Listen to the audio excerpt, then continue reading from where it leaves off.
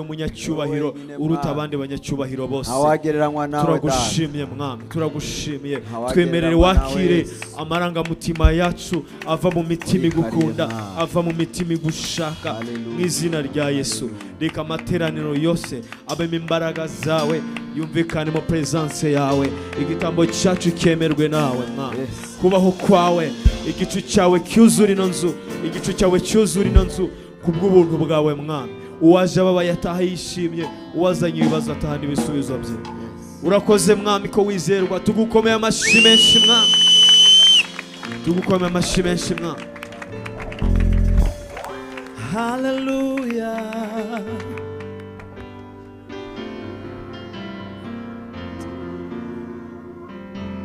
Yesu ndakukunda nenda kwihaye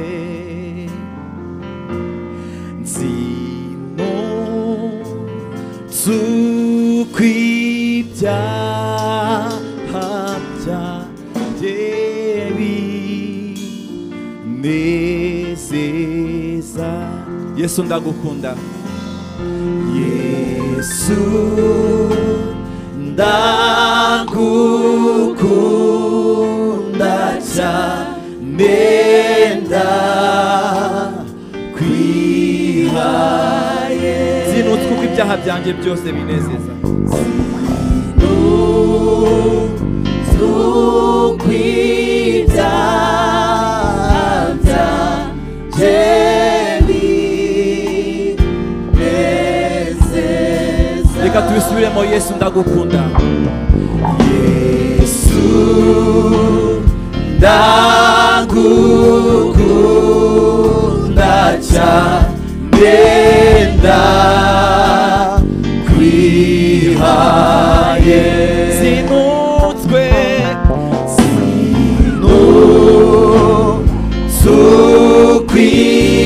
kw'ibyaha byanjye binezeza.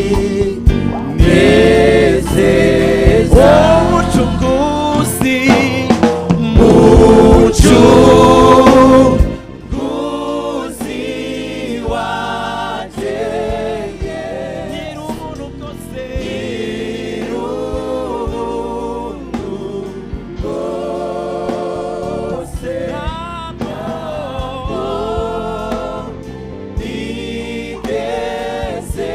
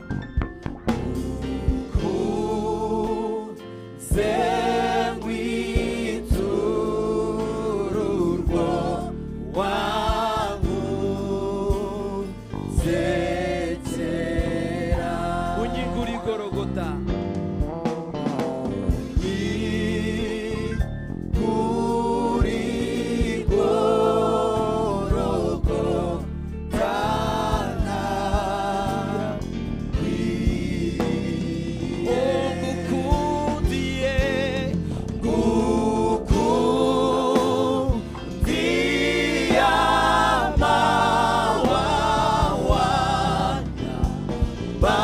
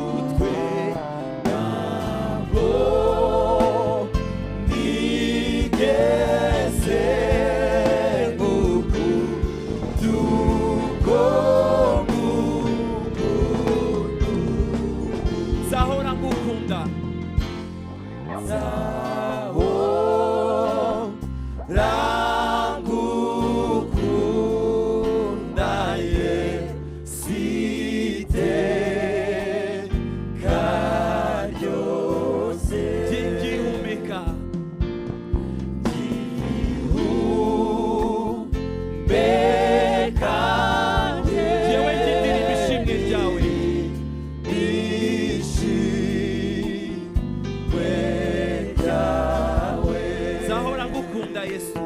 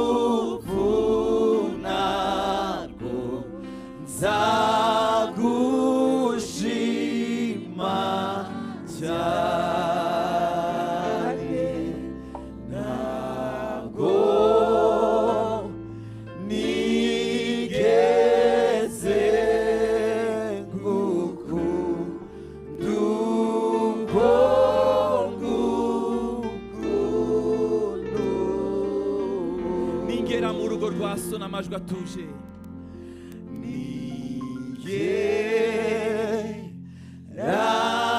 mu rugo rwa somwami Yesu nzajya maguhamiriza iteka ryose nzajya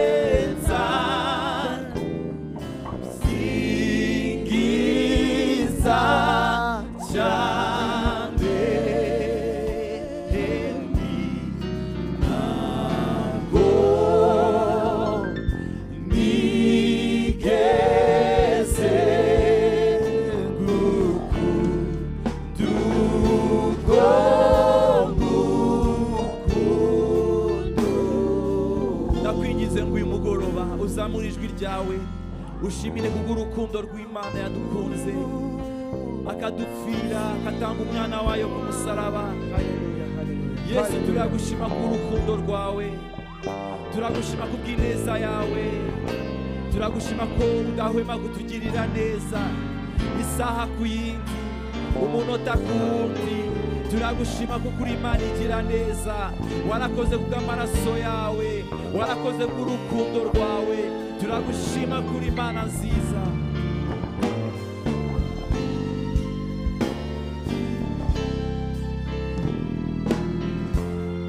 Gukunze nkwitura kadusubiremo kino gitoro. Gukunze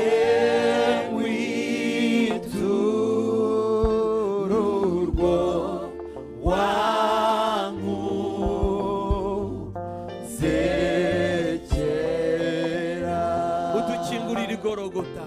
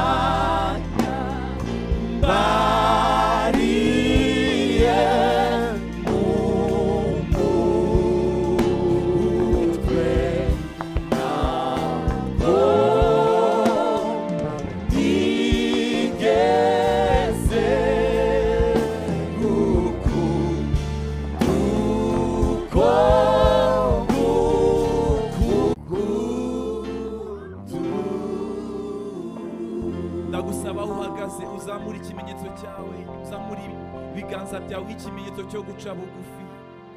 Dushimire uwo mwami kubw'urukundo yadukunze tutari dukwiriye, tumushimire kubw'ubuntu bwayo, tumushimire kubwo kugira neza kwayo. Uwatsinzwe wese azamura ibiganza kubera ko aba yatsinzwe. Reka dutsindwe n'urukundo rw'umwami wacu, dutsinzwe n'ubuntu bwawe Yesu, duciye bugufi imbere y'amaso yawe papa. Hallelujah.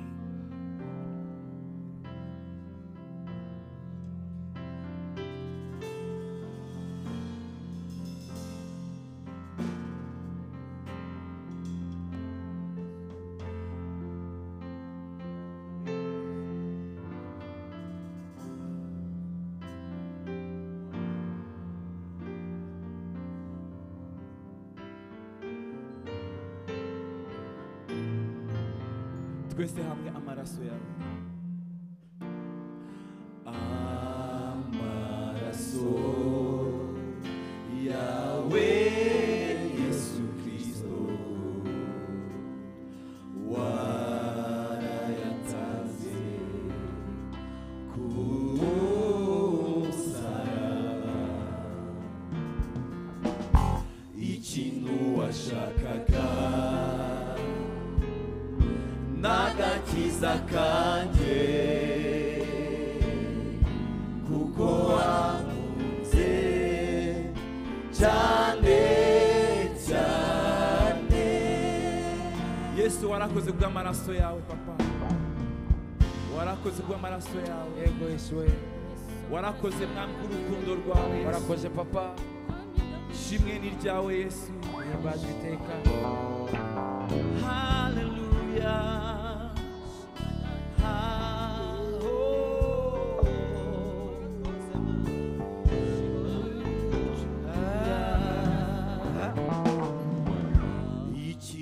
Washakaga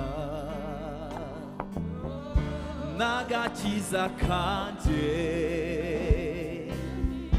kuko wankunze cyane cyane. Amaraso, amaraso yawe Yesu Kristo warayatanze ku musaraba, ikintu washakaga n'agakiza kanjye, kuko wankunze cyane cyane. Warapfiriye, warapfiriye, warapfiriye, ibyaha byanjye warabitwaye ku musaraba, waratsinze, warapfiriye, warapfiriye, warapfiriye, ibyaha byanjye warabitwaye ku musaraba, waratsinze, warapfiriye, warapfiriye, warapfiriye mwami wanjye, warapfiriye, ibyaha byanjye nawe, ibyaha byanjye warabitwaye ku musaraba, waratsinze.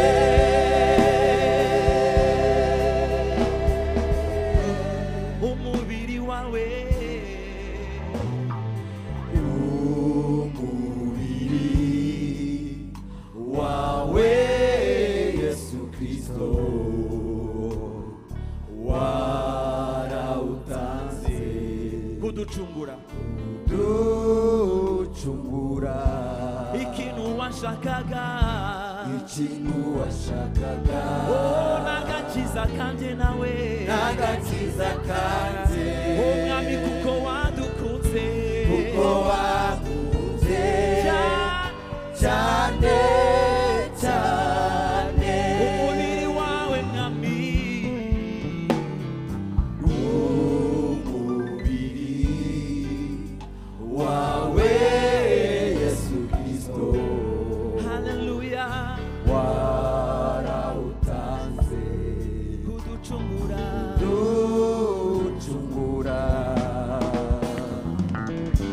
ikintu washakaga n'agakiza kanje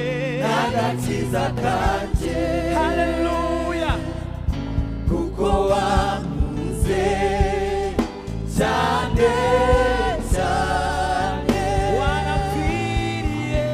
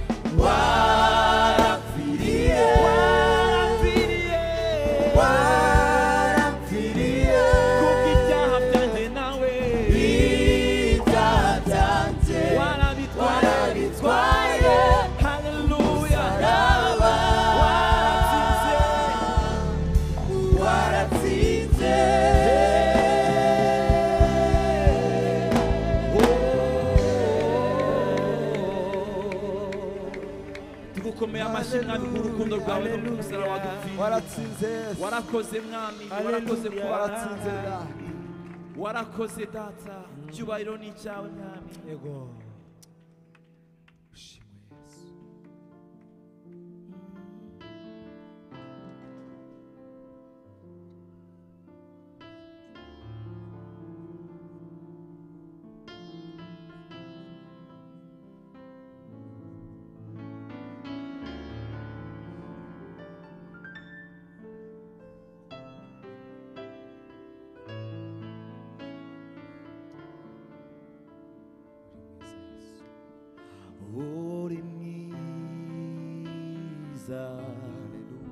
Mwami Yesu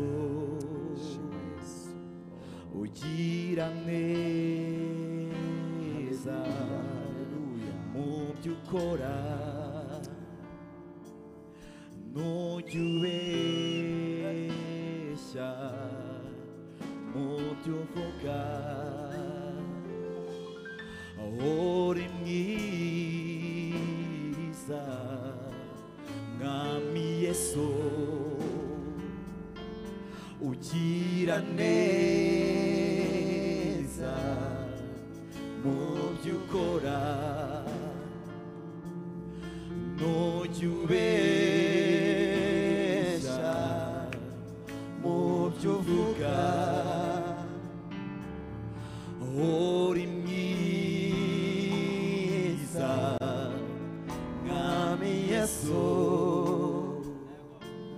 ugira neza mu byo ukora ntujya ubeshya mu byo uvuga uri mwiza mwami Yesu ugira neza mu byo ukora ntujya ubeshya mu byo uvuga uri mwiza mwami Yesu ugira neza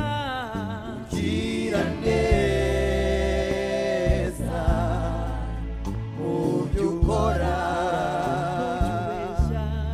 ntujya ubeshya mu byo uvuga ndagushima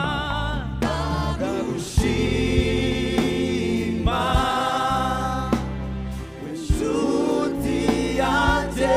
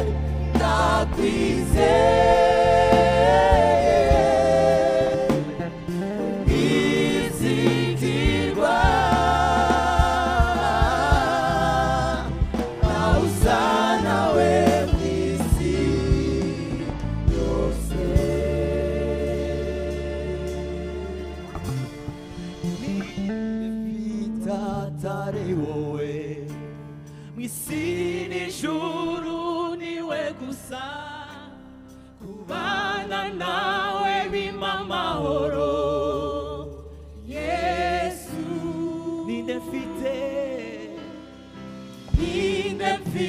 atari wowe mw'isi no mw'ijuru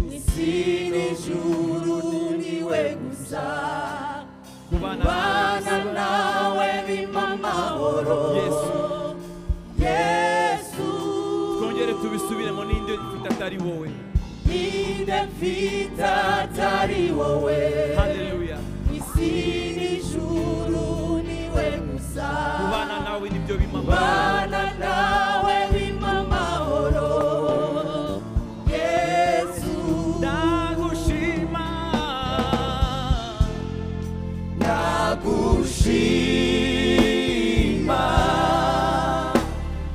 nshuti yanjye ndakwizeye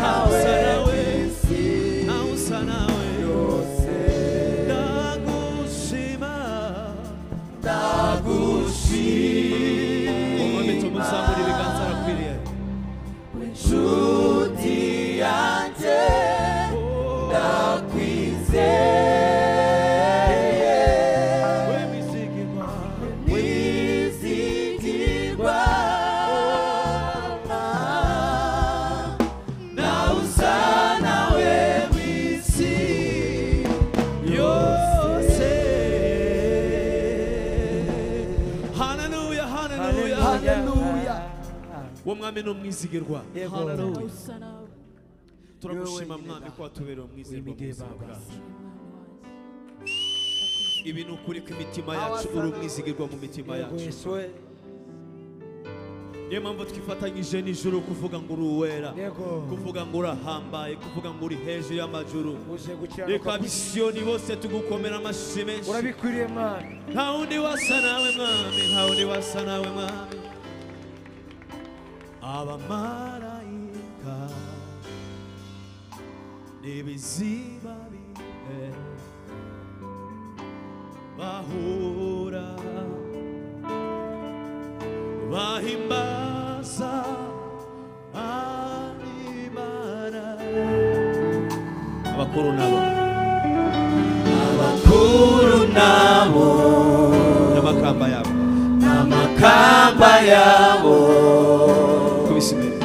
bikubise imbere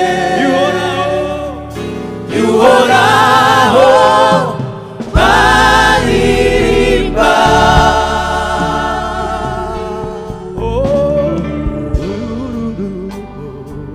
Turagushima Mama, turagushima Mama, turagushima Mama. Nawe usa na wese.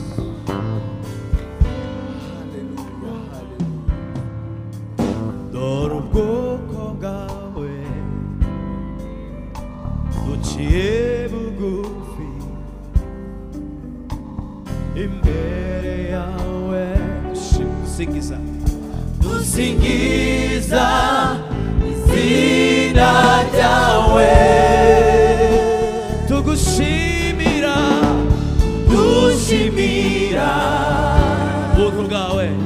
ubuntu bwawe, imbabazi zawe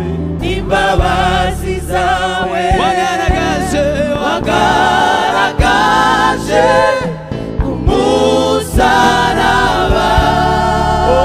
Natwe ntacyo tuzanye imbere yawe,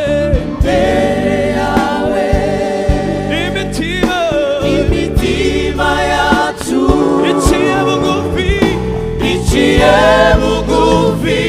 ruhimbaza.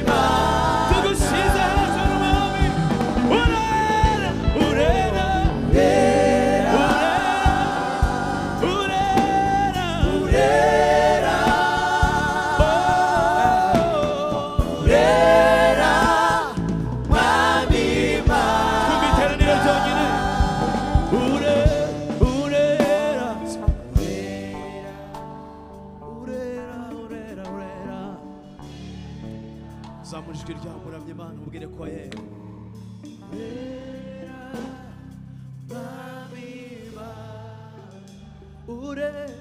Urera nawe muhanye,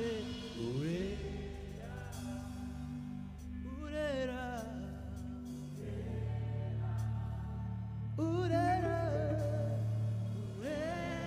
twese turirimbe. Urera mami, urera, urera,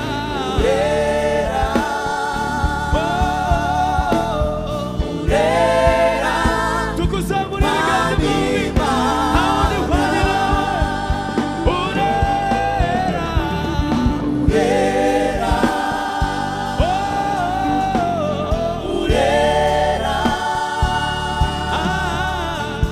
urera, mami.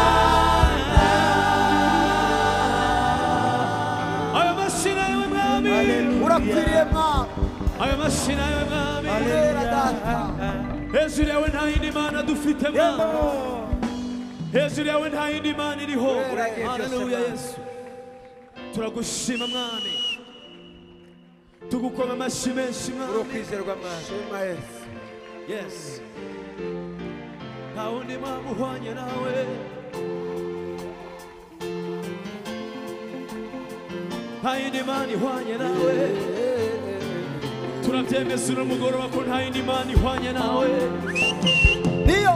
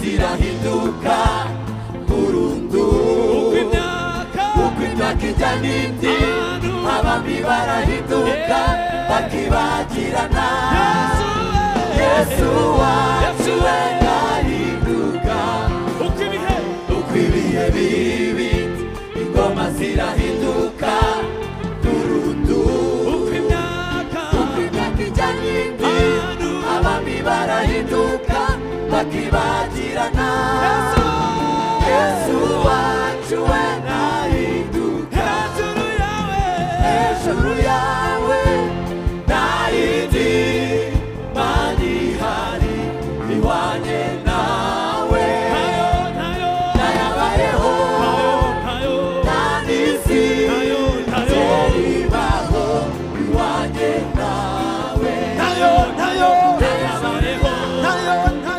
nta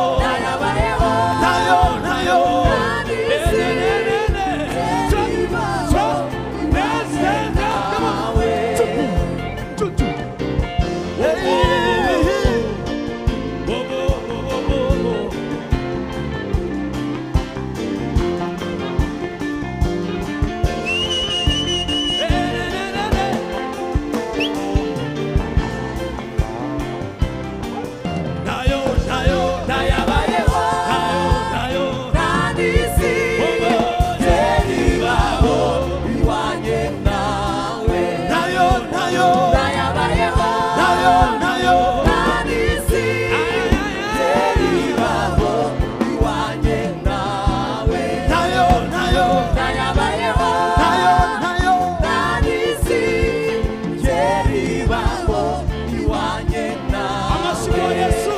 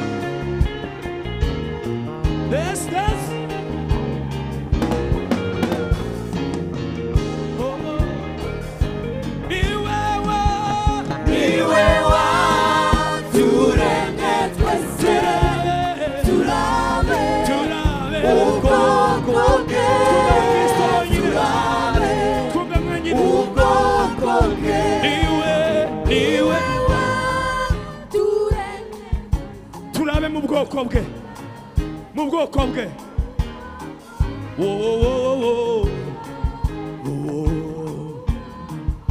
niwe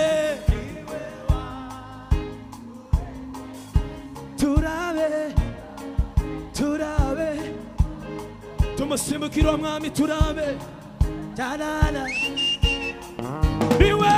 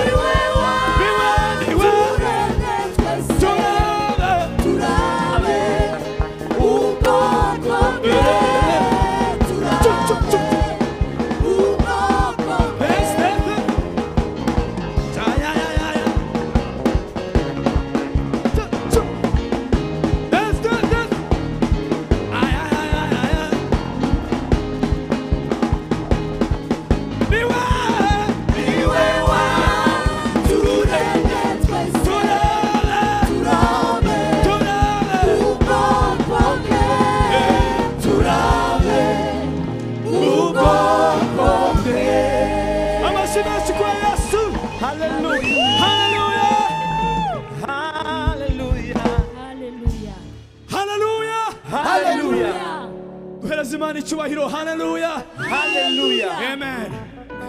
Turi mu myitozo y'ibintu tuzakora mu ijuru. Ujye witoza neza. Hallelujah. Duhereze Imana icyubahiro. Hallelujah. Hallelujah. Bajya babanza umukinyi witwaye neza mu myitozo. Amen. Turi kwitoza ibyo tuzakora imyaka yacu yose y'ubuzima mu ijuru. Tuzaramya Imana ibihe bidashira. Yego.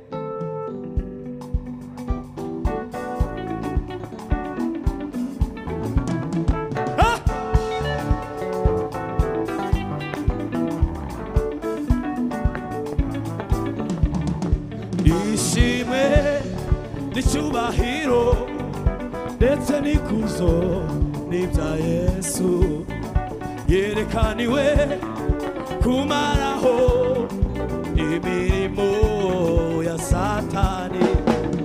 Ishimwe n'icyubahiro ndetse n'ikuzo n'ibya Yesu yerekaniwe kumaraho imirimo. Ishimwe cyubahiro ndetse n'ikuzo n'ibya Yesu. Ishimwe cyubahiro ndetse n'ikuzo n'ibya Yesu yerekaniwe kumaraho imirimo ya Satani. Ishimwe icyubahiro ndetse n'ikuzo n'ibya Yesu. Ishimwe icyubahiro ndetse n'ikuzo n'ibya Yesu yerekaniwe kumaraho imirimo ya Satani. Yerekaniwe kumaraho imirimo ya Satani. Yerekaniwe kumaraho imirimo ya Satani. Yerekaniwe kumaraho imirimo ya Satani. Yerekaniwe kumaraho imirimo ya Satani. Yerekaniwe kumaraho imirimo ya Satani. Ushimwe kutatugize umuhigo w'abanzi bacu. Ushimwe kutatugize umuhigo ushimwe kutatugize umuhigo w'abanzi bacu. Ushimwe kutatugize umuhigo w'abanzi bacu. Ushimwe kutatugize umuhigo w'abanzi bacu. Ntibavugiriza impundu. Abanzi bacu ntibavugiriza impundu. Abanzi bacu ntibavugiriza impundu. Gutuye indirimbo uyakire iguye amashimwe yanjye yose. Gutuye indirimbo uyakire iguye amashimwe yanjye yose. Gutuye indirimbo uyakire iguye amashimwe yanjye yose. Sinabona amagambo ahagije nkoresha ngo mvuge gukomera kwawe. Sinabona amagambo ahagije nkoresha ngo mvuge gukomera kwawe. Sinabona amagambo ahagije nkoresha ngo mvuge gukomera kwawe. Gutuye indirimbo uyakire iguye amashimwe yanjye yose. Gutuye indirimbo uyakire iguye amashimwe yanjye yose. Ushimwe kutatugize umuhigo w'abanzi bacu. Ushimwe kutatugize umuhigo w'abanzi ushimwe ushimwe kutatugize umuhigo Imana yaturi ushimwe kutatugize umuhigo w'abanzi bacu ushimwe kutatugize umuhigo w'abanzi bacu ukwa kabiri ushimwe kutatugize umuhigo w'abanzi bacu ukwa gatatu ushimwe kutatugize umuhigo w'abanzi bacu ukwa kane ushimwe kutatugize umuhigo w'abanzi bacu ukwa gatanu ushimwe kutatugize umuhigo w'abanzi bacu ukwa gatandatu ushimwe kutatugize Imana ishimwe ukwa karindwi ushimwe kutatugize umuhigo w'abanzi bacu ukwa munani ushimwe kutatugize umuhigo w'abanzi bacu ukwa cyenda ushimwe kutatugize umuhigo w'abanzi bacu ukwa cumi ushimwe kutatugize umuhigo w'abanzi bacu ukwa cumi na kumwe ushimwe kutatugize ukwa cumi na kabiri abanzi bacu nibavugiriza impundu abanzi bacu nibavugiriza impundu abanzi bacu nibavugiriza impundu abanzi bacu nibavugiriza impundu gutuye indirimbo uyakire ikubima amashimwe yanjye yose gutuye indirimbo uyakire ikubima amashimwe yanjye yose gutuye indirimbo uyakire ikubima amashimwe yanjye yose haleluya Bwana asifiwe amen Imana yaratwimanye amezi 11 yose haleluya turashima Imana Imana yatangiranye umwaka izana usozanya natwe yego haleluya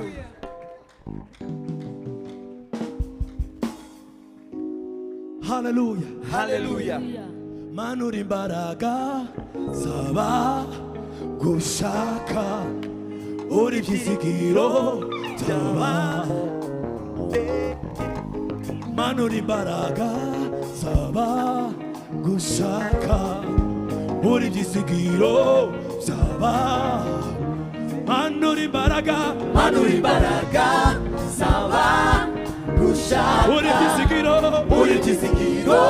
byaba kwizeye manura imbaraga zaba gushaka uri byizigiro byaba kwizeye manura imbaraga zaba gushaka uri byizigiro byaba kwizeye ni wowe mutura w'imitima yacu ni wowe mashimwe yaba kuvuga ni wowe mutura w'imitima yacu ni wowe mashimwe yaba kuvuga tugufite mwami turakomeye tugenda twese tugufite mwami twese tugenda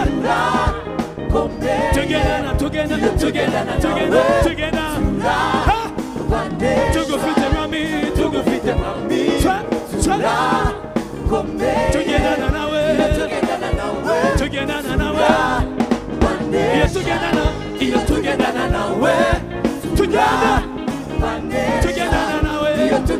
nawe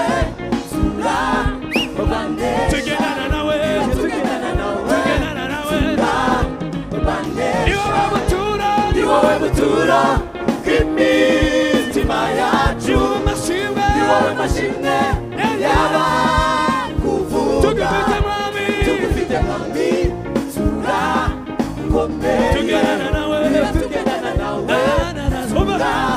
turabanesha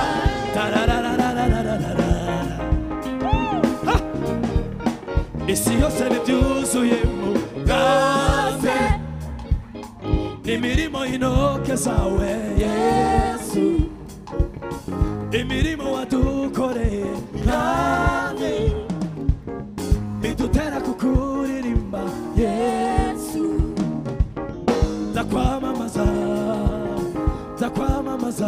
Yesu ndakwamamaza uri mwiza urakomeye urakomeye, urakomeye Yesu, urakomeye, zakwamamaza, zakwamamaza, zakwamamaza Yesu, zakwamamaza, uhimbazwe, urakomeye, urakomeye, urakomeye, urakomeye Yesu, urakomeye, uhimbazwe, waramamaye, waramamaye, waramamaye, waramamaye Yesu, waramamaye, uhimbazwe.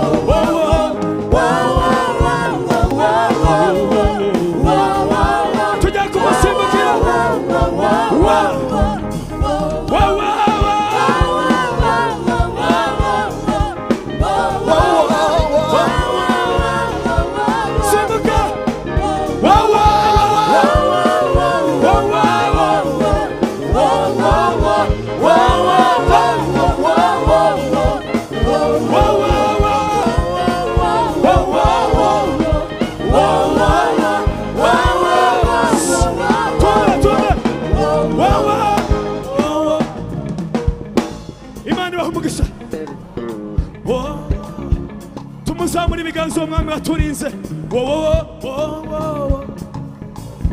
tuzamura amajwi yacu, witegure gusimbukira umwami.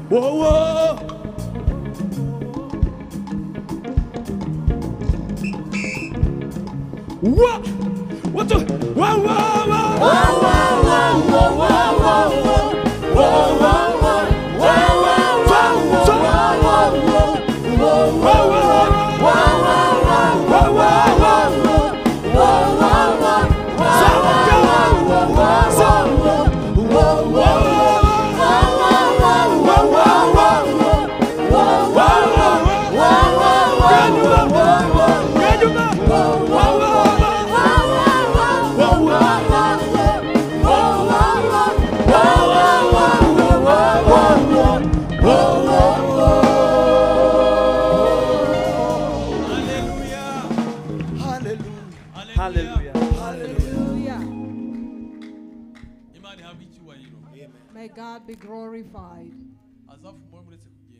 As if you can keep there for a short moment because we are still praising the Lord. We just completed the month of November. And so we get giving thanks to God. Amen. Who has been with us through all that month. Many were not able to complete this month. And so we are giving thanks to God who has been with us from the month of January. He deserves the glory. So, hallelujah.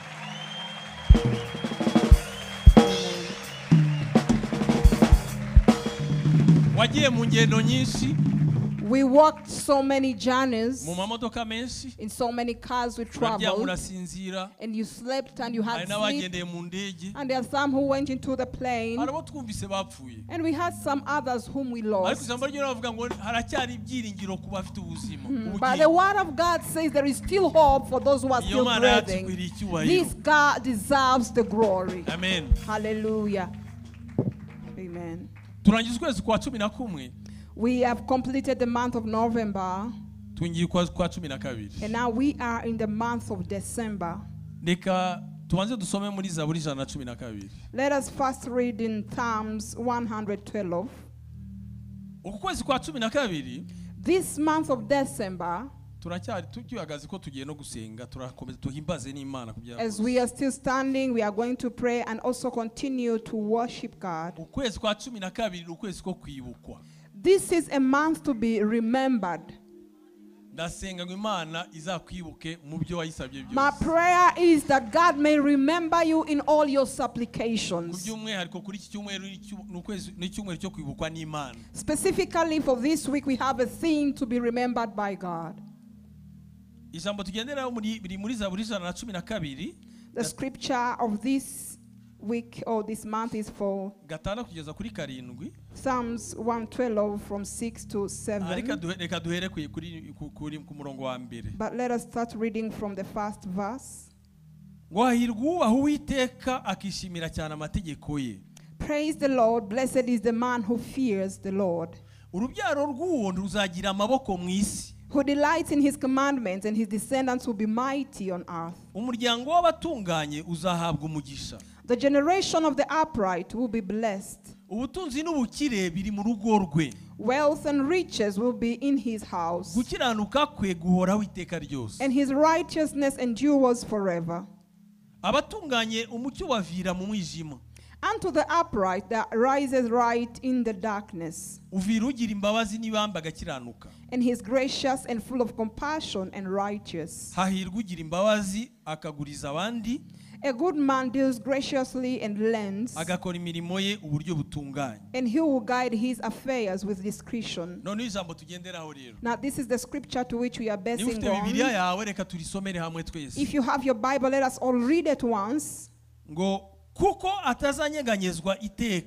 Surely he will never be shaken. The righteous will be everlasting remembrance. He will not be afraid of evil tidings. His heart is steadfast, trusting in the Lord. Hallelujah. Let us give God a mighty hand clap. May our God be glorified. May God remember us. So we are going to pray. When you enter into a new month, the word says that God has good plans upon your lives and he knows what he has to do for you. They are not bad plans, but they are good ones. But also we have the devil besides us having evil plans on our lives. He's restless, so he's planning upon your life. But then we overcame him by the blood of Jesus and the word of our testimony or witness. You are going to pray for yourself and pray for all the things you need in this month. Proclaim blessings upon your lives and whatever you want to take place in this month. And then destroy all the evil plans of the devil upon your life. Hallelujah. Hallelujah. Whatever we bind here on earth, it will also be bound in heaven. And whatever we unbound, it will also be unbound in heaven. So all of us together, let's pray in unity, but also praying for yourself. Whatever you want to take place in your life in this month, take this moment that God has given you and also believe that it's going to take place. Let us pray all together. Our great God Almighty, we give you the honor and we are here before you, Father. We thank you for being with us, my God. Thank you for being with us in these 11 months, my God. And Father, we are here in the month of December. Yes, Father, we know you have good plans upon our lives. And you have good plans, my God, for your church. You have good plans for your pastors, Father. You have good plans for our families. You have good plans for our nation. You have good plans for this region we are living in, all Africa, my God. And so we thank you for what you to do this time, and we receive it in the name of Jesus Christ our Lord. Father, we don't know how you're going to do it, and we don't know how you're going to go about it, but Father, we receive it in the name of Jesus Christ, Lord. And we receive your goodness in our midst. We receive peace from you, our God. We receive development. We receive favor, my Father.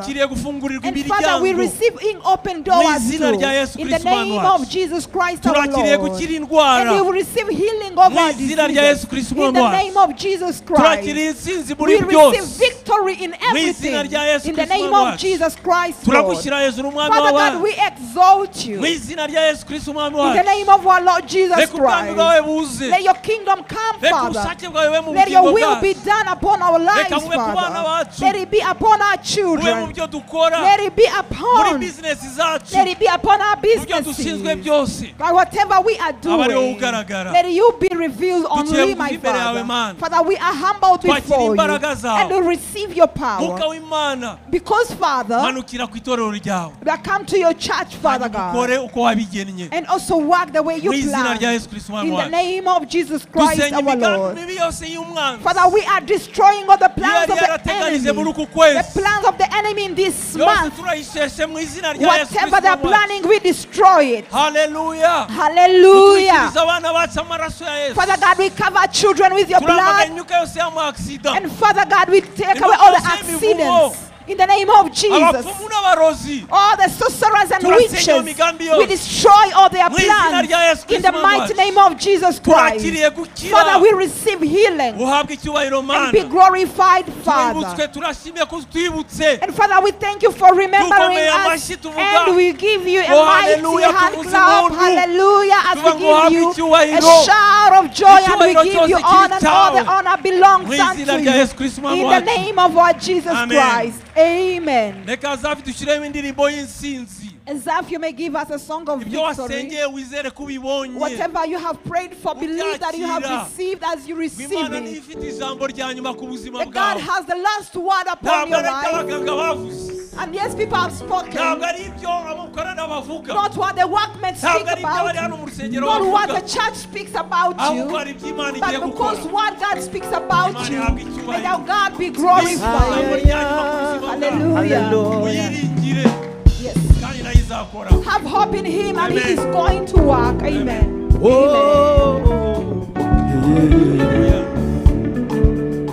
Akira ishime janje ewe mana we. Akira ishime janje ewe mana we. Akira ishime janje ewe mana we. Akira ishime janje ewe mana we. Akira ishime janje ewe mana. Chase Bwana Yesu ewe mana we. Akira ishime janje ewe mana we. Umvise kusenga kwanje ewe mana we. Umvise kusenga kwanje ewe mana we. Akira ishime janje ewe mana we. Umvise kusenga kwanje ewe mana we. Umvise kusenga kwanje ewe mana we. Akira indirimbo ivuye ku mutima yo. Akira amashimwe y'umutima wuzuye ibinezaneza. Igihe nagukomangiye Mami waranyiguriye, wasubije gusenga kwanje mana we. Akira indirimbo ivuye ku mutima yo. Akira amashimwe y'umutima wuzuye ibinezaneza. Igihe nagukomangiye Mami waranyiguriye, subiramo mana we. Akira indirimbo ivuye ku mutima. Akira amashimwe y'umutima wuzuye ibinezaneza. Igihe nagukomangiye Mami waranyiguriye, wasubije gusenga kwanje mana we. Akira ishimwe ryanje yewe mana we. Akira ishimwe ryanje yewe mana we.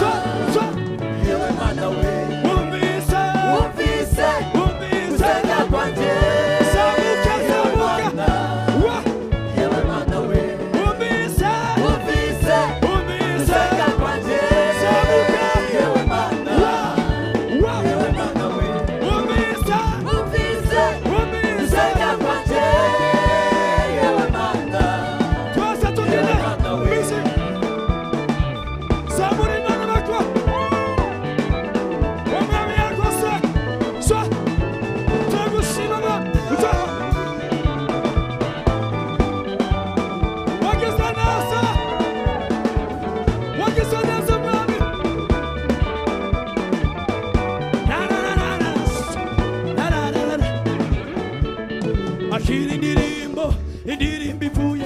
mutima akira amashimwe y'umutima wuzuye ibineza neza igihe nagukomangiye mwami waranyiguriye washubije gusenga kwanjye igihe nagukomangiye mwami waranyiguriye washubije gusenga kwanjye igihe nagukomangiye mwami waranyiguriye washubije gusenga kwanjye igihe nagukomangiye mwami waranyiguriye washubije gusenga kwanjye igihe nagukomangiye mwami waranyiguriye washubije gusenga kwanjye akira ishimwe ryanjye yewe mana we akira ishimwe ryanjye yewe mana we wumvise gusenga kwanjye yewe mana we wumvise gusenga kwanjye yewe mana we wumvise gusenga kwanjye yewe mana we uhimbazwe hallelujah imana yumvise gusenga kwawe. God has heard all your prayers. Maybe you've not yet seen it with your eyes.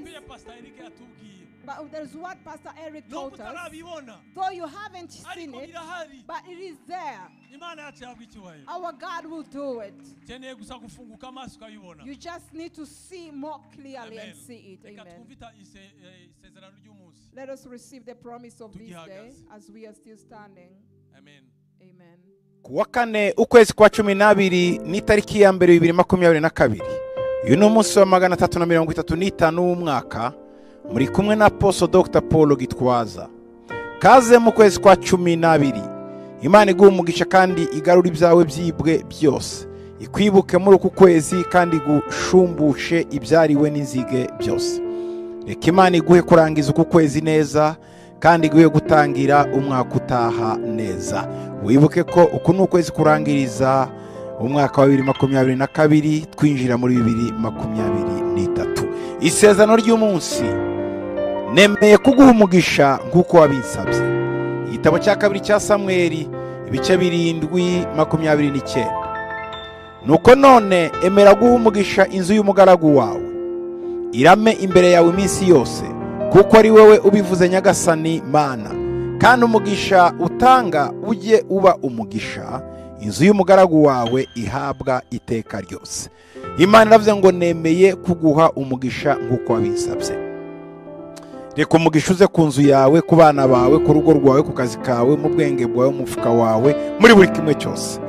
Mana ndagushima ko ari wowe utanga umugisha ku nzu y'umugaragu wawe kandi ukaba umugisha w'iteka ryose. Urakoze ko wemeye kumuha uyu mugisha, urakoze ko wemeye kumuha kurama imbere yawe iminsi yose, urakoze mwami ko wemeye kumuha icyo asabye ndetse n'inzozi n'ibiri mu bitekerezo bye. Uri Imana itwemera kuduha umugisha kuko ari wowe utunze, kandi uri Imana itwemera kutugeza kure kuko ari wowe waduteguye aho tuzagera. Nuko namusabira umugisha mwene data, umugeze kure, umugiriye neza, umukomeze. Reka amahoro yawe abane nawe uyu munsi n'iteka ryose, ni mu izina rya Yesu Kristo umwami wacu, amen.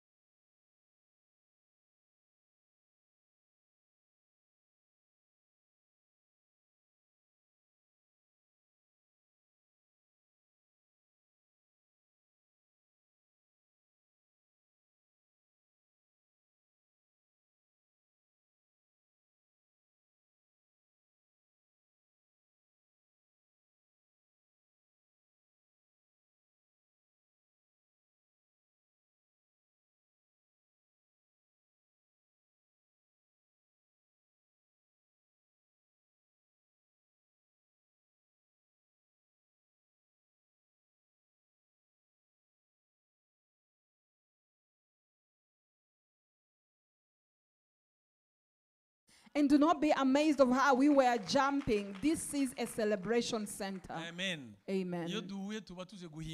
When we meet here or gather here, we are here to praise God. Normally, the children of Israel would meet to come and praise the Lord. The word of God would be preached in their homes. And then they will come together to praise the Lord and worship. But may God be praised for that. All that comes together for it to be good to us. Yeah, so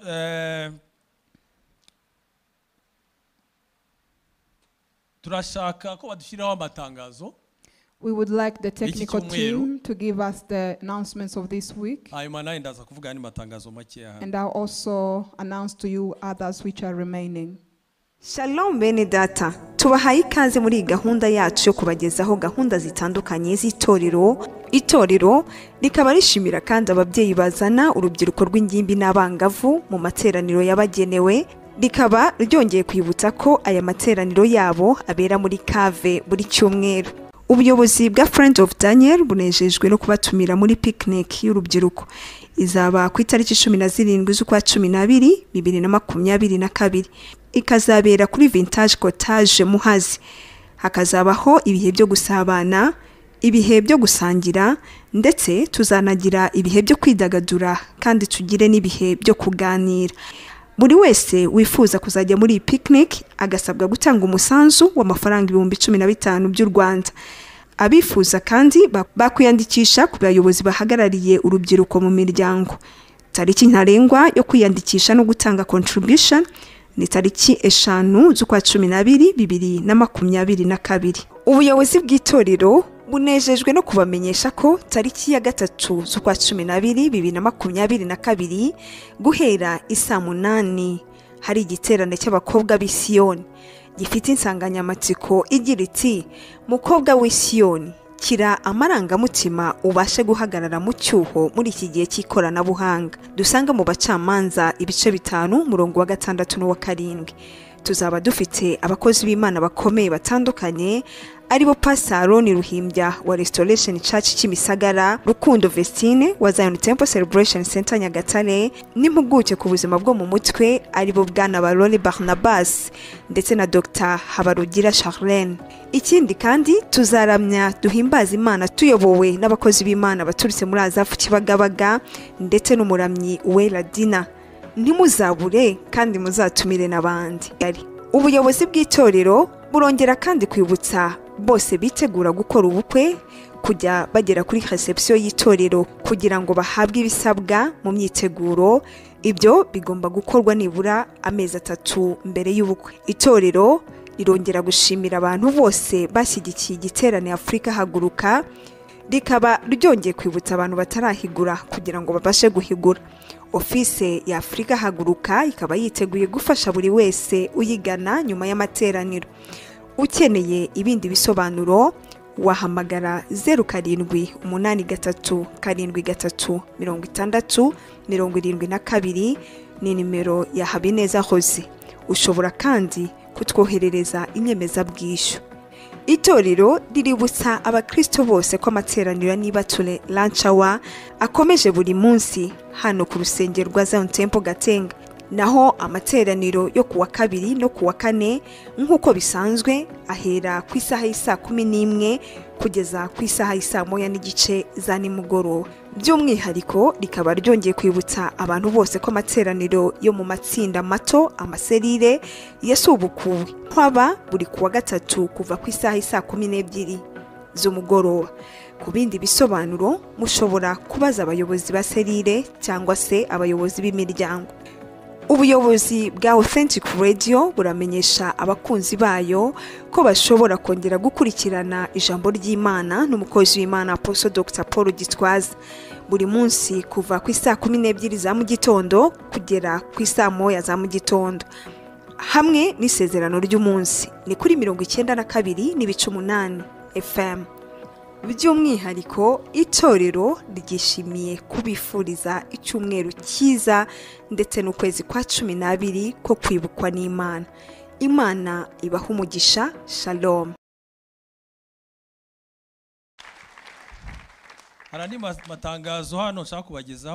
We have more other announcements here. Ubuyobozi bw'itorero buramenyesha abantu bose babarizwa mu muryango wa Dan ko bafitanye inama ku cyumweru nyuma y'amateraniro ya kabiri muri Cave. The leadership of the church is announcing to all members of the family of Dan that on Sunday after the second service, they have a meeting with the leadership of the church in a place we call the Cave down there. Abadan abo nibo bazahurira hari hanyuma noneho ubuyobozi bwa Ecodim buramenyesha ababyeyi batwaye forms bagomba kuzuza z'abana ko bayashyira kuri reception y'itorero ndetse n'abatarashoboye kuyafata bakaza kuyafata kugira ngo bayuzuze abafite abana muri Ecodim. And also the Sunday school leadership is announcing to all parents that have taken the forms that they have taken to register their children that they should bring them back and put them on the reception. And for those who have not yet registered or taken the forms, you are also advised to come and pick them from the reception and fill them. Itangazo rya nyuma mbese bazafu igaruka. And this is the last announcement. As I request Azaf to come back in the honor they deserve, as we prepare ourselves to give in our offerings. There is an announcement concerning the trainings. The Department of Trainings. And the Zion Temple or the department is announcing to all those who have not yet started the first level, the level that will make you a family member or a member of Zion. And all the people who have been saved have not yet baptized and have not yet also taken this first level of the trainings. Because baptism will be taking place on the 24th before Christmas.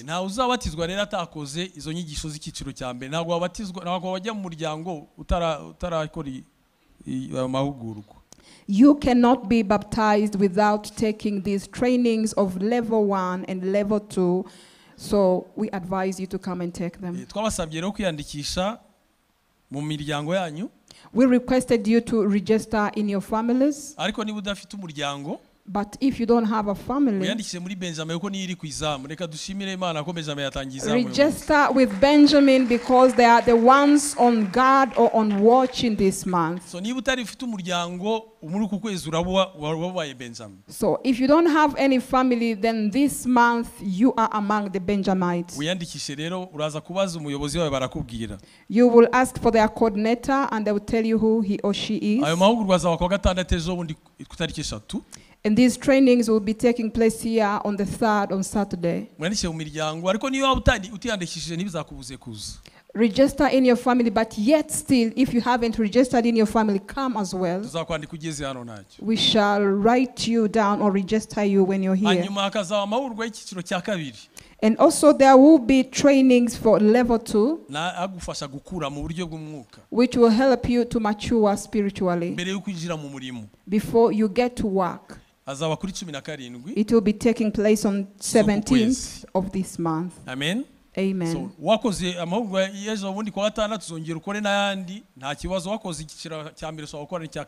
So after you complete the trainings of which we are going to take place on Saturday, then you can continue to level 2, which will be taking place on the 17th.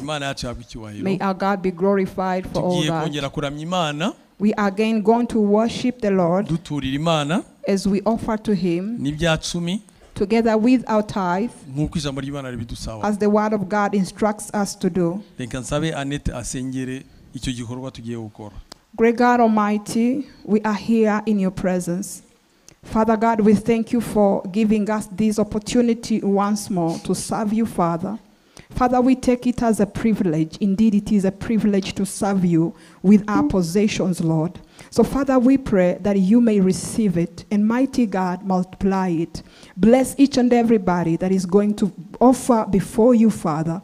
And Father, take away any devourer into their pockets, into their bands, into their financial accounts. My God, instead strengthen them and bless the work of their hands. Father, we show you those who have nothing to offer. They come in your house without anything. Father, we pray that the next time they come, they should bring what to offer in your house through your blessings by giving them jobs and also providing provisions or any kind of provisions into their hands. Father, we thank you for everything and we give you the honor and glory in the name of Jesus Christ. Amen. Reka tusabe azafu biretse gatoya batangire baturishe ariko mu gihe turimo guturisha as we are still offering, dufite umushyitsi hano. We have a visitor in our midst. Pastor Felega Kwaya uvuye mu Bwongereza. Pastor Felega Kwaya from UK. Twagira ngo aze asuze itorero. We would like to invite him here to come and greet the church. Just few words. Hanyuma none azafu narangiza murakomeza. In a few words, and then after Azaf you may continue from there. Yes, ashimwe cyane. Praise the Lord Jesus. Yes, ashimwe cyane. Praise the Lord Jesus. Hallelujah. Hallelujah. Hobe imana bagire neza cyane. I greet you all and I hug you. May God do good to you all. Amen. Reka mbaramutse mu ijambo ry'Imana. Let me greet you through the scripture. Muri Zaburi ya 17. In Psalms chapter 17.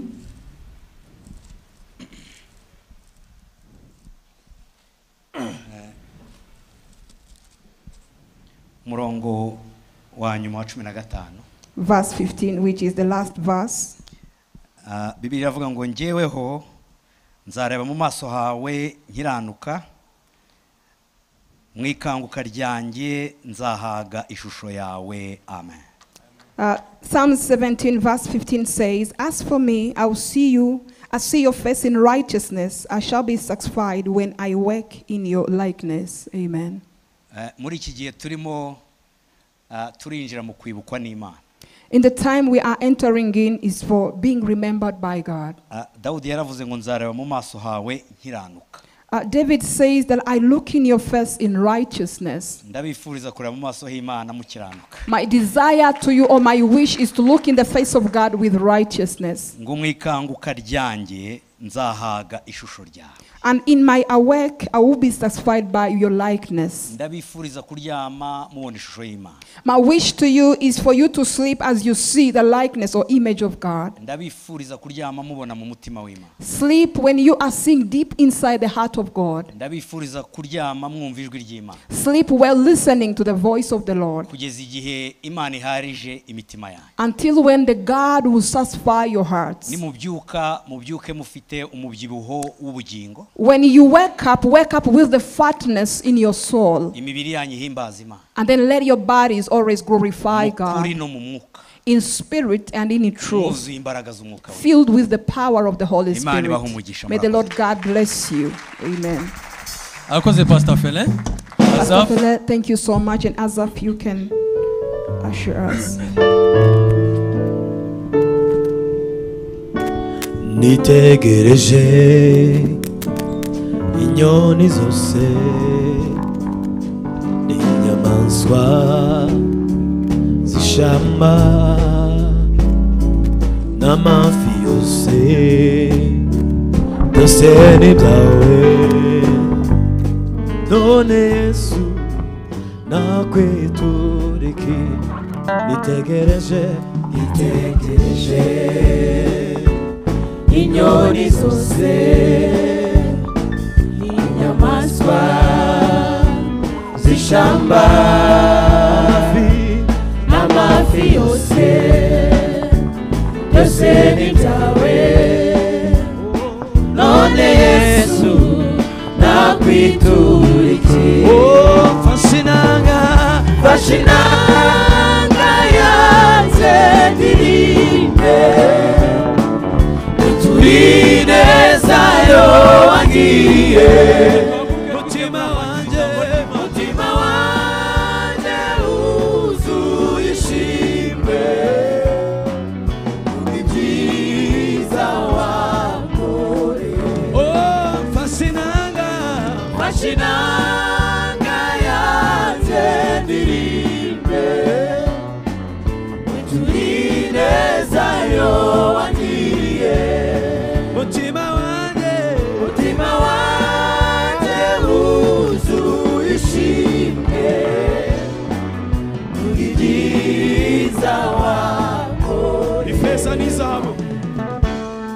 ifeza n'izahabu byose ni byawe byose ni byawe iby'igiciro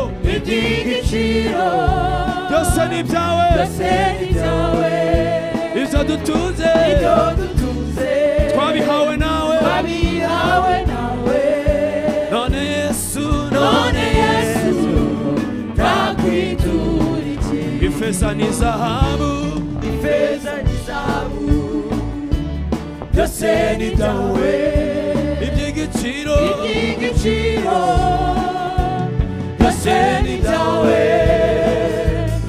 ibyo dutunze twabihawe nawe none Yesu ndakwiturikiye bashinanga yanjye ndirimbe yo wangiriye mutima wanjye wuzuye ishimwe ibyiza wawe twese tumusabura ibiganza bashinanga yanjye ndirimbe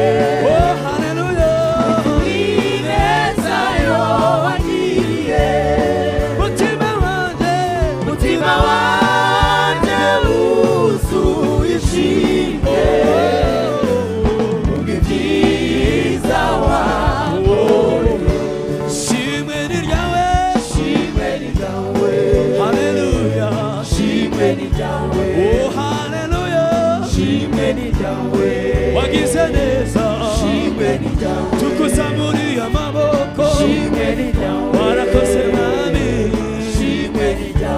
shimwe ni ryawe shimwe ni ryawe haleluya ishimwe ni ryawe Yesu ishimwe ni ryawe Yesu muri uyu mugoroba ishimwe ni ryawe Yesu kuri uyu munsi ishimwe ni ryawe wagize neza data mwiza wakoze imirimo ikomeye watugiriye neza natwe turishimye waraturwaniriye turabibona warwanye intambara nziza uracyarwanya intambara nziza witeguye kurwanya intambara nziza uri mu ruhande rwacu uri muri twebwe uri muri iri teraniro uri mu mitima yacu natwe abakwiringiye ntituzakorwa n'isoni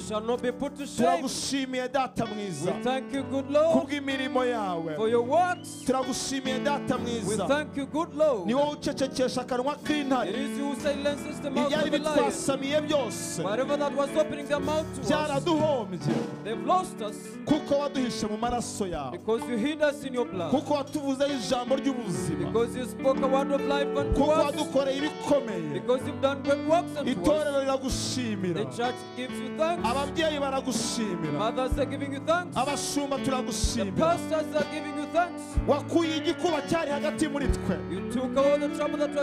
wanze ko dukorwa n'isoni wanze ko umwanzi atwishima hejuru imigambi y'ikuzimu ni myinshi ariko ujya uturengera muri byose ibyago n'amakuba by'abakiranutsi ni byinshi ngo ariko udutabara muri byose uri umutabazi wacu uri imbaraga zacu uri ihumure ryacu muri aya materaniro ngwino tugirire neza muri aya materaniro vuga ijambo ku buzima bwacu muri aya materaniro vugana n'imitima yacu vugana n'ubuzima bwacu vugana n'imibereho yacu vugana n'ejo hazaza hacu vugana n'abanzi b'itorero vugana n'abanzi b'umurimo vugana n'ibibazo byacu Speak with our problems. vugana n'agahinda kacu Speak with our sorrow. vugana n'amaganya n'amaganya yacu Speak with all our sorrow and pain. ibitugoye byose And every trouble. ubasha kubivugisha You can speak to them. imisozi iri imbere yacu The mountains ahead of us. ibasha kuyivugisha You can speak to them. kandi ibasha kukumvira And they can hear you. utegeke data mwiza Reign, O God. utegeke data mwiza Reign, O God. utegeke data mwiza Command, good Father. ujya uvuga bikaba You speak and it happens. wategeka When bigakomera your command is strength, hari ibintu byabeshwaho n'imvugo yawe there are things that can survive because of hari the ibintu word. byakomezwa n'itegeko There are ryawe things that can be strengthened by your muri aya word. materaniro In this service, hari ibintu warema there are things you can create. ngo ni wowe ugira ukirema kandi It is you who ukagikomeza create something and strengthen it. turemera ibihe bikomeye Create great seasons, Lord. turemera urwibutso Create the remembrance. mu izina rya In the yesu name of Jesus. ishimwe n'ikuzo bibi byawe Give you the glory and honor, Lord. ubu n'iteka ryose Now and forevermore. amen Amen. komera imana amashyi menshi Clap your hands for God.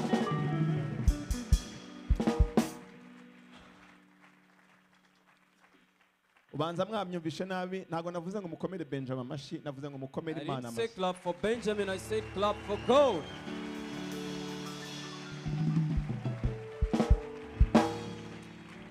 ayo ngayo nanjye musanzwe muyama dukomere imana You can amashyi clap that for me, but let's clap for God.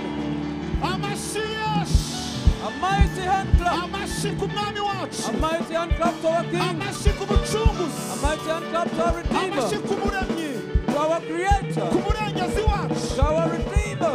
ishimwe ni iryayo Give you the praise. mu izina rya yesu In the name of Jesus. amen Amen. mwakwicara mu cyubahiro May cy'uwiteka be seated in the glory of God. imana ibagirire neza May God do good unto you. azafu imana ibaha umugisha Azaf, may God bless you. mwagize neza cyane You've done good. imana iha umugisha itorero May God bless the entire church. mwiriwe neza bwoko bw'imana Good evening, people of God. mwiriwe Good evening. harya mu rusengero ntibasubiza Don't they reply in church? yesu ashimwe Praise Jesus. yesu uranezerewe Are you glad this evening? hari umuntu unezerewe nkanjye hano Is someone glad like me who is here? uzi umunsi imana yibukaho umuntu Do you know a day that God remembers a man? uzi igihe umuntu awutegereza Do you know how long you wait for it? uzi ukuntu tuwusengera Do you know how we pray for it?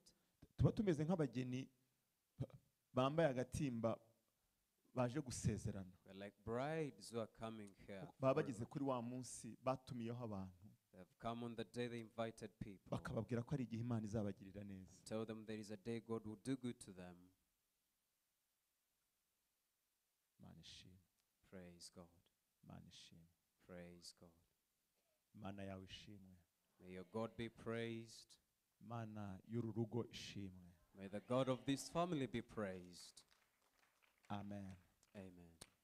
nk'ibisanzwe dukomeje gushima imana As usual, we thank God, ariko kandi tugashima ubuyobozi bw'itorero but we still thank the management of the church gukomeza kuduha amahirwe no kutugirira icyizere for giving us the trust, icyizere cyo guhagarara imbere the yanyu opportunity to stand before you, tuvuga imana speaking God, tuvuga ijambo ry'imana speaking the word of God. muri abantu bakomeye mu maso You are y'uwiteka great people before the Lord. ku buryo bitajya bituma imana yemerera umuntu wese kubahagarara And imbere God cannot allow any person to stand before nanjye you. iyo bimbayeho ndavuga ngo ndinde kunyibuka Even when I'm given the opportunity, I'm like, who am I to be ndi muntu remembered? ki uhaye aka gaciro Who am I to be valued this guhagarara much? imbere y'ubwoko bwawe To stand before your people, imbere y'abakozi b'imana before your servants, imbere y'ababyeyi before our parents, tukavuga ijambo ry'imana and speak the word of God. nkibaza ntisi iryo tuvuga rirashyitse And then I wonder if we really speak the right word. ariko nsanzwe n'ubundi dusanzwe tuvuga Because we all normally speak,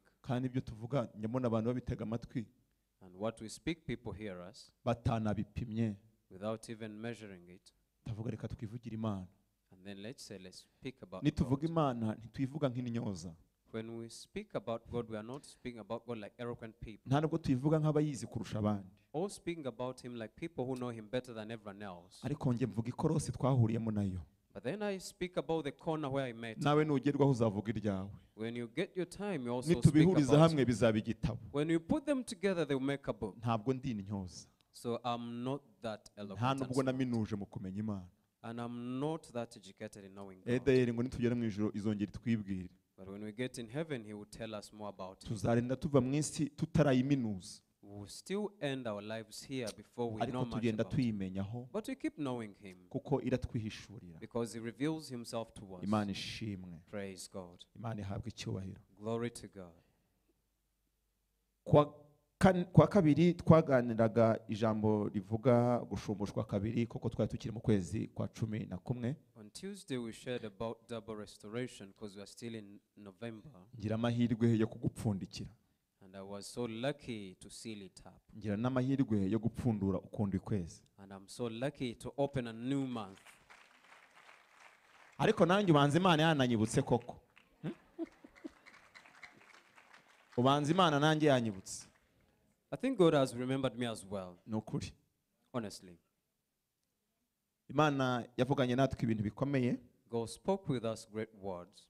Kandi nge ubu nibwo ndi kugenda mbyumva. And now this is the time I can feel it much better. N'uyu munsi rero hari indi rendezvous n'Imana. And today we have another appointment with God.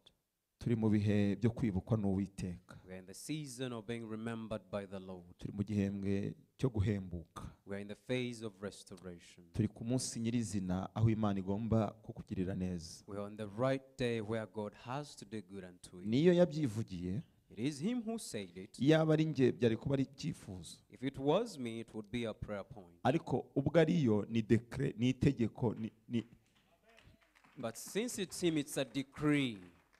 ni ibintu biri kuba kandi bigomba kuba. It is happening and it must happen. Kandi muraza gutangara umunsi Imana igihitamo ikwibukiraho. And you'll be surprised the day God chooses to remember you. Ntabwo ariyo ihuhitamo. It is not him who chooses it. Nicyo kintu cyantangaje. That's what surprised me. Ndabikubwira. I'll tell you this. Ndumva mfite amakuru menshi kubyo ndimo ndashyuhaguzwa, numva nabivugira rimwe, ariko ndashaka kubivugira ku murongo nitonze gake gake. I have a lot in me and it's burning up. I feel I can say it at once, but I'll try to go slowly and go one by one. Abatanzi ndi umushumba w'urubyiruko. Those who don't know me, I'm a youth pastor. Umunsi umwe bampaye kwigisha hano imbere y'abantu bakuru, ababyeyi. One day I was invited to preach here before our parents here. Abajene bari bicaye mu iteraniro banyiciraga amasiri. The youth who were sitting in the congregation, they kubera ko were nari ndi kurwana na protokole y'abakuze, because I was fighting with the protocol of the old people, kugira ngo ntaza gutandukira. so that I don't deviate. None bakajya bambwira ngo ba wowe. And they could show me gestures and tell me, be you, be yourself. Irekure. Feel free. Dusohotse bamwe ati nibicyo wadukoze iminota 10 ya mbere. Then when we left here, they told me, what did you do to us in the first 10 minutes? This was so hard for us. I told them, please bear with me. It is the first time I stood before people. And you tempt me to go in this wagon of yours. There are people who brought me there. So please, calm down. So now bear with me. Tuvuge kwibukwa n'Imana dutuje dutekanye. Let's talk about being remembered. Turi mu gitabo cy'Itangiriro igice ni cya 8. We're in the book of Genesis chapter 8. Turahera ku murongo waho wa mbere. We'll start from verse 1. Umutwe w'amagambo uravuga ngo umwuzure urakama, Nowa asohoka mu nkuge. The title is Noah's Deliverance. Imana yibuka Nowa n'ibifite ubugingo byose. Then God remembered Noah and everything living. N'amatungo yose byari kumwe nawe mu nkuge. And all the animals that were with him in the ark. Imana izana umuyaga ku isi, amazi atangira gukama. And God made a wind to pass over the earth, and the waters subsided. Amasoko y'ikuzimu araziba. The fountains of the deep in the windows. Imigomero yo mu ijuru iragomerwa. And the windows of heaven were also stopped. Imvura iva mu ijuru iricwa. And the rain from heaven was restrained. Amazi asubirayo ava ku butaka ubudasiba. And the waters receded continually from the earth. Ya minsi 150 ishize, amazi aragabanukwa. At the end of the 150 days, the waters decreased. Mwakire neza ijambo ry'Imana. Receive the word of God. Turi mu gihe cyo kwibukwa n'Imana. We are in the time of being remembered by God. Kandi ni isengesho nahereye mu gitondo nsenga. And it's a prayer I prayed since morning. Mbwira Imana ngo Mana twibuke. Telling God, remember us, Lord. Mbwira Imana ngo wibuke aba Benjamin bari kwizamu. Telling God, remember the Benjamites who are on the watch. cyane cyane ko nanjye ndi umubenjamin. More especially, I'm also a Benjamin. Mbwira Imana ngo wibuke itorero Siyoni. And I told God, remember Zion. Mbwira Imana ngo wibuke abarira b'i Siyoni. Remember people crying in Zion. Mbwira Imana ngo yibuke urubyiruko. Telling God to remember the youth. Mbwira Imana ngo yibuke ababyeyi. Telling God to remember the parents. Ariko natinze cyane kubwira Imana ngo wibuke abashumba. But I took time telling God to remember the pastors. N'abashumba dukeneye kwibukwa n'Imana. Even the pastors need to be remembered by God. Dukeneye kugirirwa neza na Kristo. You need God to do good unto you as well. Dukeneye kwibukwa n'Imana. We need to be remembered by God. Imana nawe ikwibuke mwene. May God remember you, brethren. Imana yibuke Azafu. May God remember Asaph. Basubize ibihe byanyu. And restore your seasons. Ubundi mwitwa Azaf International. You're called Asaph International. Hari ubwo Satani akuraho ako kazina k'inyuma. There is when Satan takes that last name akabasigira k'imbere. And just keeps the first one. Kandi yose ari amazina yanyu. Yet both are your names. Imana basubize kuri standard yanyu. May God restore you back to your standard. Kuko muri ku rwego mpuzamahanga. Because you are an international level. Ntimugumane kuba Azafu gusa. Do not be just be Asaph. Musubire mu bihe byanyu. Go back to your season. Uko muri mwiyerekwa ry'umushumba. The way you were in the vision of a senior pastor. Abariko muba mwicayaho. May it be the way you sit here. Uko byamanutse mu mutima w'umushumba. The way it came in the heart of a senior mube pastor. byo. May you be that.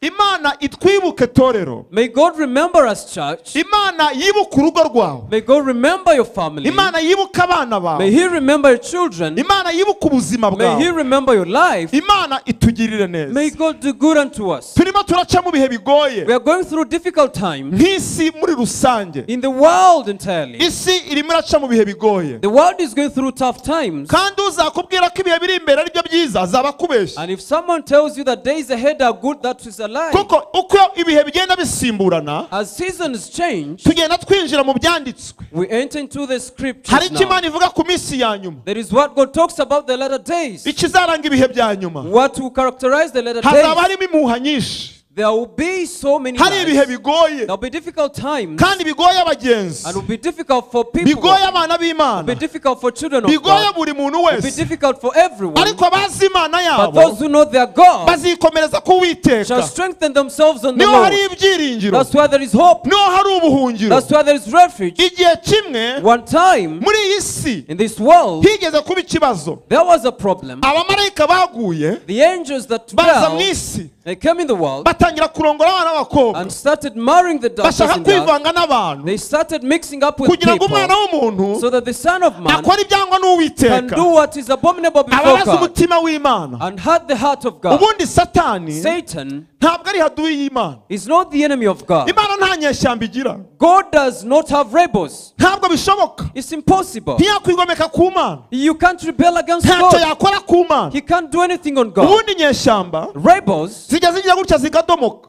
they come one day and sneak in zigatera igihugu zigometseho. and attack the country they are Satani rebelling ubwo bushobozi against. ntabwo afite. Satan has no right. ikintu kimwe ashobora gukora ni kimwe. One thing he can do ni ukwegera umuntu is to come to man kubera ko azi ko urukundo rw'Imana because he knows the love of ruri ku God bantu b'Imana. is upon his people. Bene data, Brethren, Imana ikunda umuntu God loves man mu buryo bw'indengakamere. in an extraordinary way. Imana idukunda bikomeye. God loves us greatly. Imana igukunda bitabaho. God loves you. kugira ngo Satani acokoze Imana rero For Satan now to trigger aza God, kuri wowe he will come to you, akubita ubuzima bwawe. he will strike your life, arakuvogera he will come to you kubera ko uri isambu y'Imana. because you're the garden of God. uri ikibanza cy'Imana. You're the plot of God. ngo abamarayika bajya mu bantu So the angels came to ngo people baravogera. and came to umuntu them. akora ibyangwa n'Uwiteka. Man did what was abantu abominable n'abadayimoni before God. barivanga. So people and demons now hatangira connected. kuvuka ibihanda. And then giants started being born. abantu batangira kuryamana bahuje ibitsina. Homosexuals began. ibintu by'indengakamere So extraordinary things. binukira Imana. The abominations happened. binukira Imana. And they were smelling bad to God. bibabaza Imana. And it hurt God. Imana iravuga ngo And God said, mbaye nk'uwicujije impamvu naremye umuntu. I regret why I created man. iri ni ryo jambo riteye ubwoba muri Bibiliya. This is the word that is so scary in the Bible. kwicuza igikorwa cyayo Go to regret his own ni acts. ikintu gikomeye. It is something difficult. umuremyi w'isi n'ijuru The maker of heaven and waremye earth, ibintu byose abyitondeye, who created everything agafata n'umwanya wo kubisuzuma and took time to check, kugira ngo agere ku mwuzuro wabyo. to reach the fullness of everything. Ibyo yakoze What he did muri ubwo bwenge n'ubudahangarwa out of his wisdom, arabyicujije. and now he regrets. Ni ikintu gikomeye bene data. It is something Imana strange. iravuga ngo ngiye gukubita umuntu. And God said, I'm going to strike Ibintu man. byarivanze mu bantu. Things have messed up in peace. Sigaje umuntu umwe. Now I'm left with one man Nzakuraho icyororo. that I'll get my descendants Ijya from. gushaka uwo ari we. Now he started looking for Ibona who this umugabo person. w'umukiranutsi He saw a righteous man witwaga Nowa. called Noah. Iravuga ngo mbonye umuntu He ukiranuka. said, now I see a righteous Nari man. nzi ko abantu bose basayishije. I thought all people had seen. Narababwiye ngo niyo twumva amatangazo So when you hear announcements, wagira ngo nta muntu ukora ukibaho. you think there is no born Iyo again turebye amakuru kuri Christian. televiziyo When we watch news on ugira ngo nta muntu TV, ukora ukibaho. you think there is no Iyo ugiye Christian kuri social anymore. media When you go on social ugira media, ngo abarokore bose baragiye. you think all born again Christians Imana are ishimwe out ko of the way. gihari. Praise God that you're still Imana alive. ishimwe ko wicaye aho. Praise God that you're sitting Imana here. ishimwe ko ifite abantu. Praise God that you still Hari have abantu Imana people. ijya yisigariza. There are people God keeps. Uri mu Imana yasigaje. You're among the people God has Bazabera Imana reserved icyubahiro. that will glorify Him. Imana iravuga ngo kuri uyu nguyu God said, out of this, nzahakuraho icyororo. I will get people from Ariko Him. ku bandi But among all the others, ndebye hirya. I turned my back. Imana itegura gahunda God prepared the plan yo kuzarimbura to ibyo destroy bihanda the giants kugira ngo yongere so that He yororotse ubwoko bukiranuka. can raise the righteous people again. Ibwira umusaza witwaga Nowa. And told an old man called Noah, Yamwati shaka igiti cy'umushita. and told him, get a tree, Ubwira ikintu tuzakoramo. I'll tell you what we shall do. Ivokabere imvura bwari ubwa mbere yumvikanye. That's the first time this vocabulary happened. Imvura ni igiki? What is death? Imvura. Oh, a nobleman. Imvura. Imvura, Imvura. rain, sorry. Mutazi Kinyarwanda urambwira tugufashe. Imvura.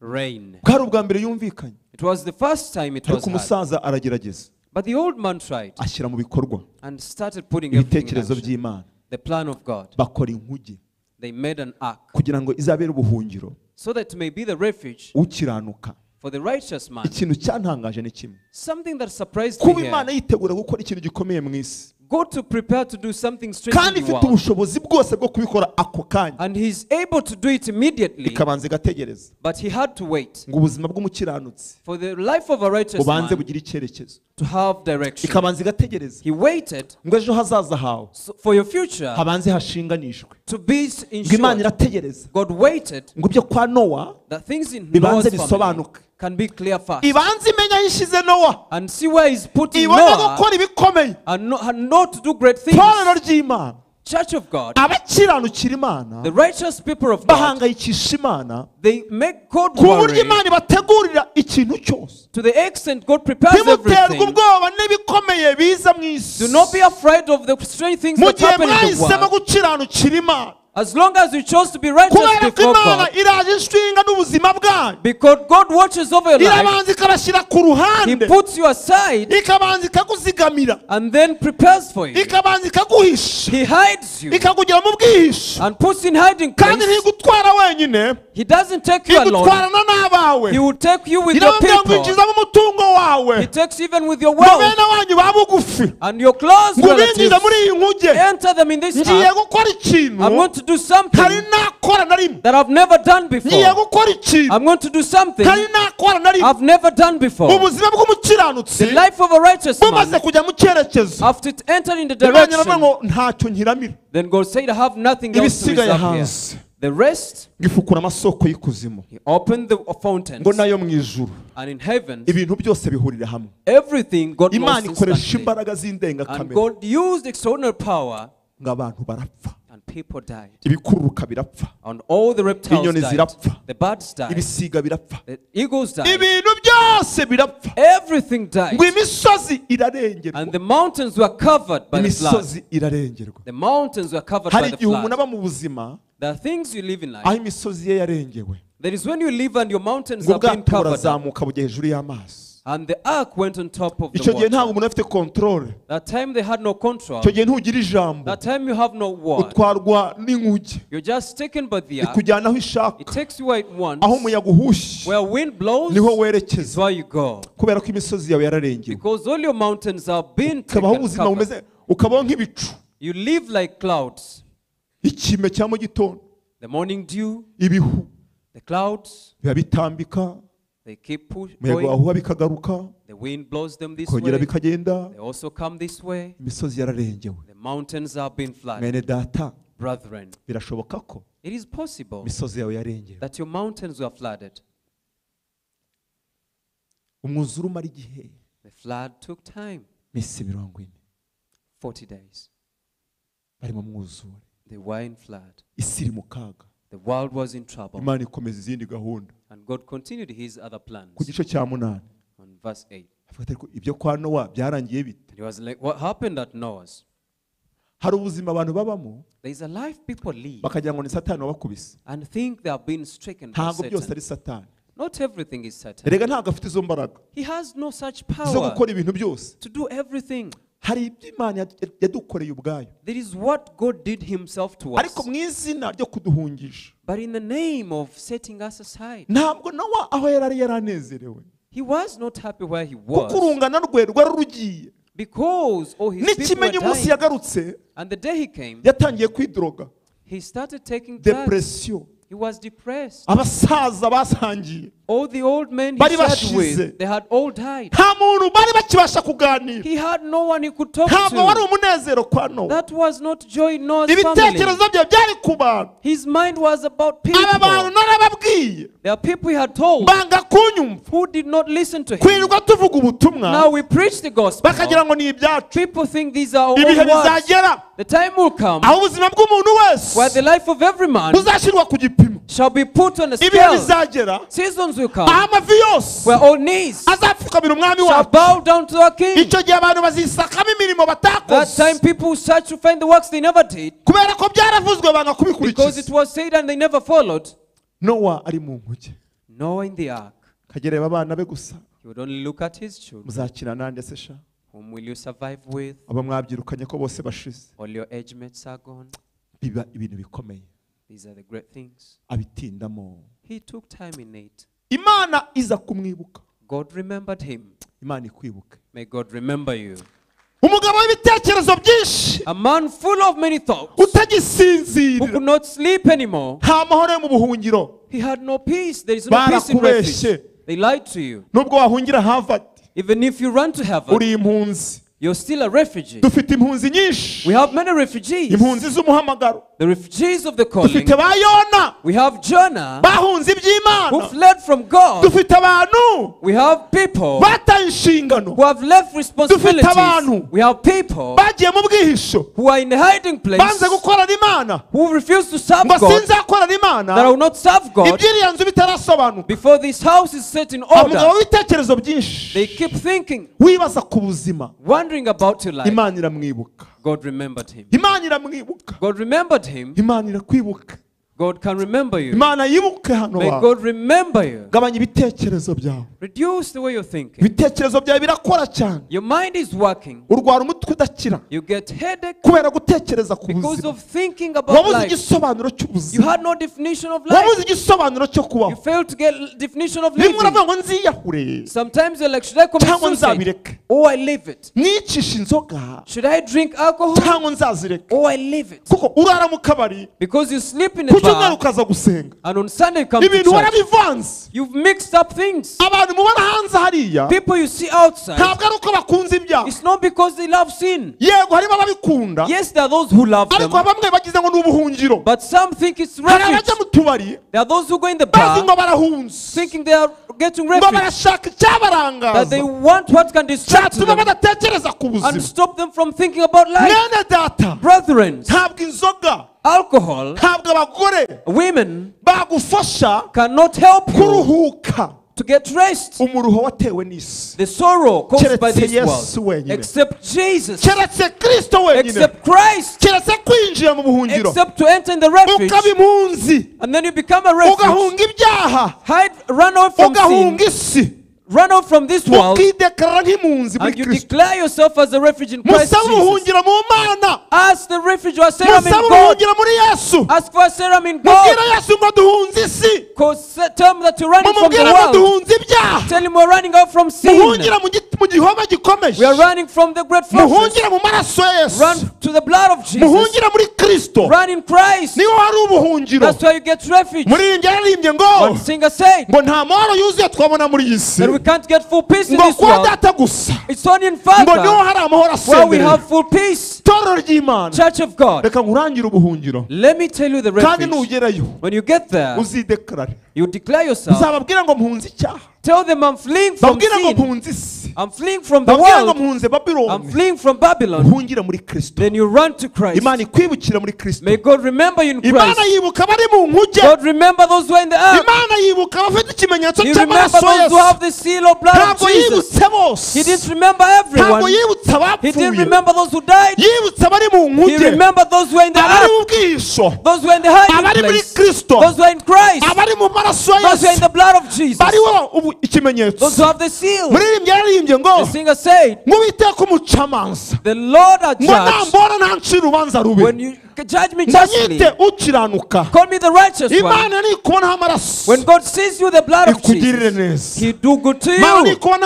When He sees the blood of Jesus, He will speak a word upon you.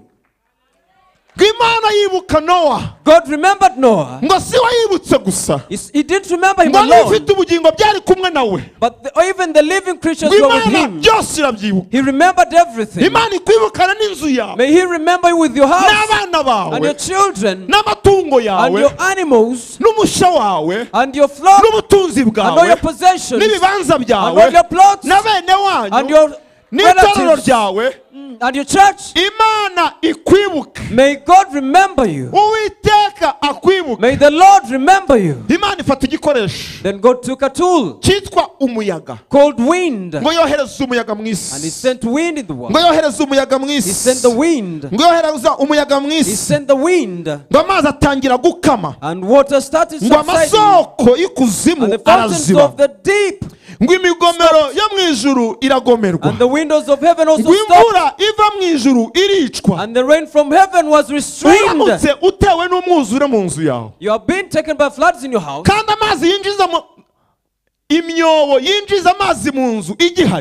And those holes that bring water in your house are still there. Fighting the flood, you can't just get the mop and start pushing the water.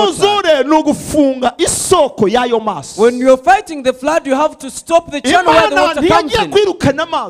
God did not send the water away. He just went on the fountains.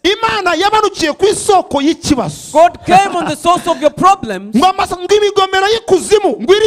the fountains of the deep were stopped, and the windows of heaven were also stopped, and rain from the heaven was restrained, and then water started subsiding.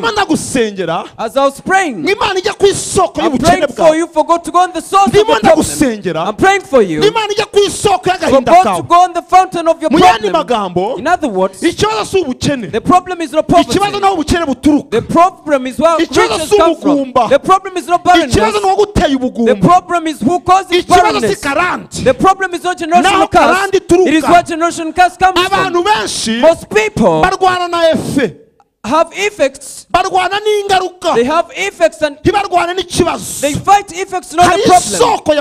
There is a source of every problem. There is a source of every problem. Church of God, are you listening? Are you listening, Church of God? When you see God not coming to house, don't think He's delaying to save you. He has gone to the source of your problem. When you don't find God in your house, don't think He didn't come for your rescue. He has gone to the root of your generational curse. He has gone to the witch who stopped you from conceiving. He has gone to the source of your problem. God come direct agahinda, to the source of your sorrow, ku isoko yo kudakizwa to neza the kwawe. source of your not being saved. Ubundi kubivanga kwawe bikomoka kuki? Where do you mess up things? Kutamaramaza mu Mana biva Why are you hehe? not determined in God? Nicyo Where does it kibazo come Imana from? yibaza. Then that's what he asks himself. Imana imanuye no kukugira neza, God has come to do good to you. ariko ineza y'Imana ntuyibarire mu mafaranga gusa. But goodness of God does not only Ngo come in money. amasoko y'ikuzimu aricwa.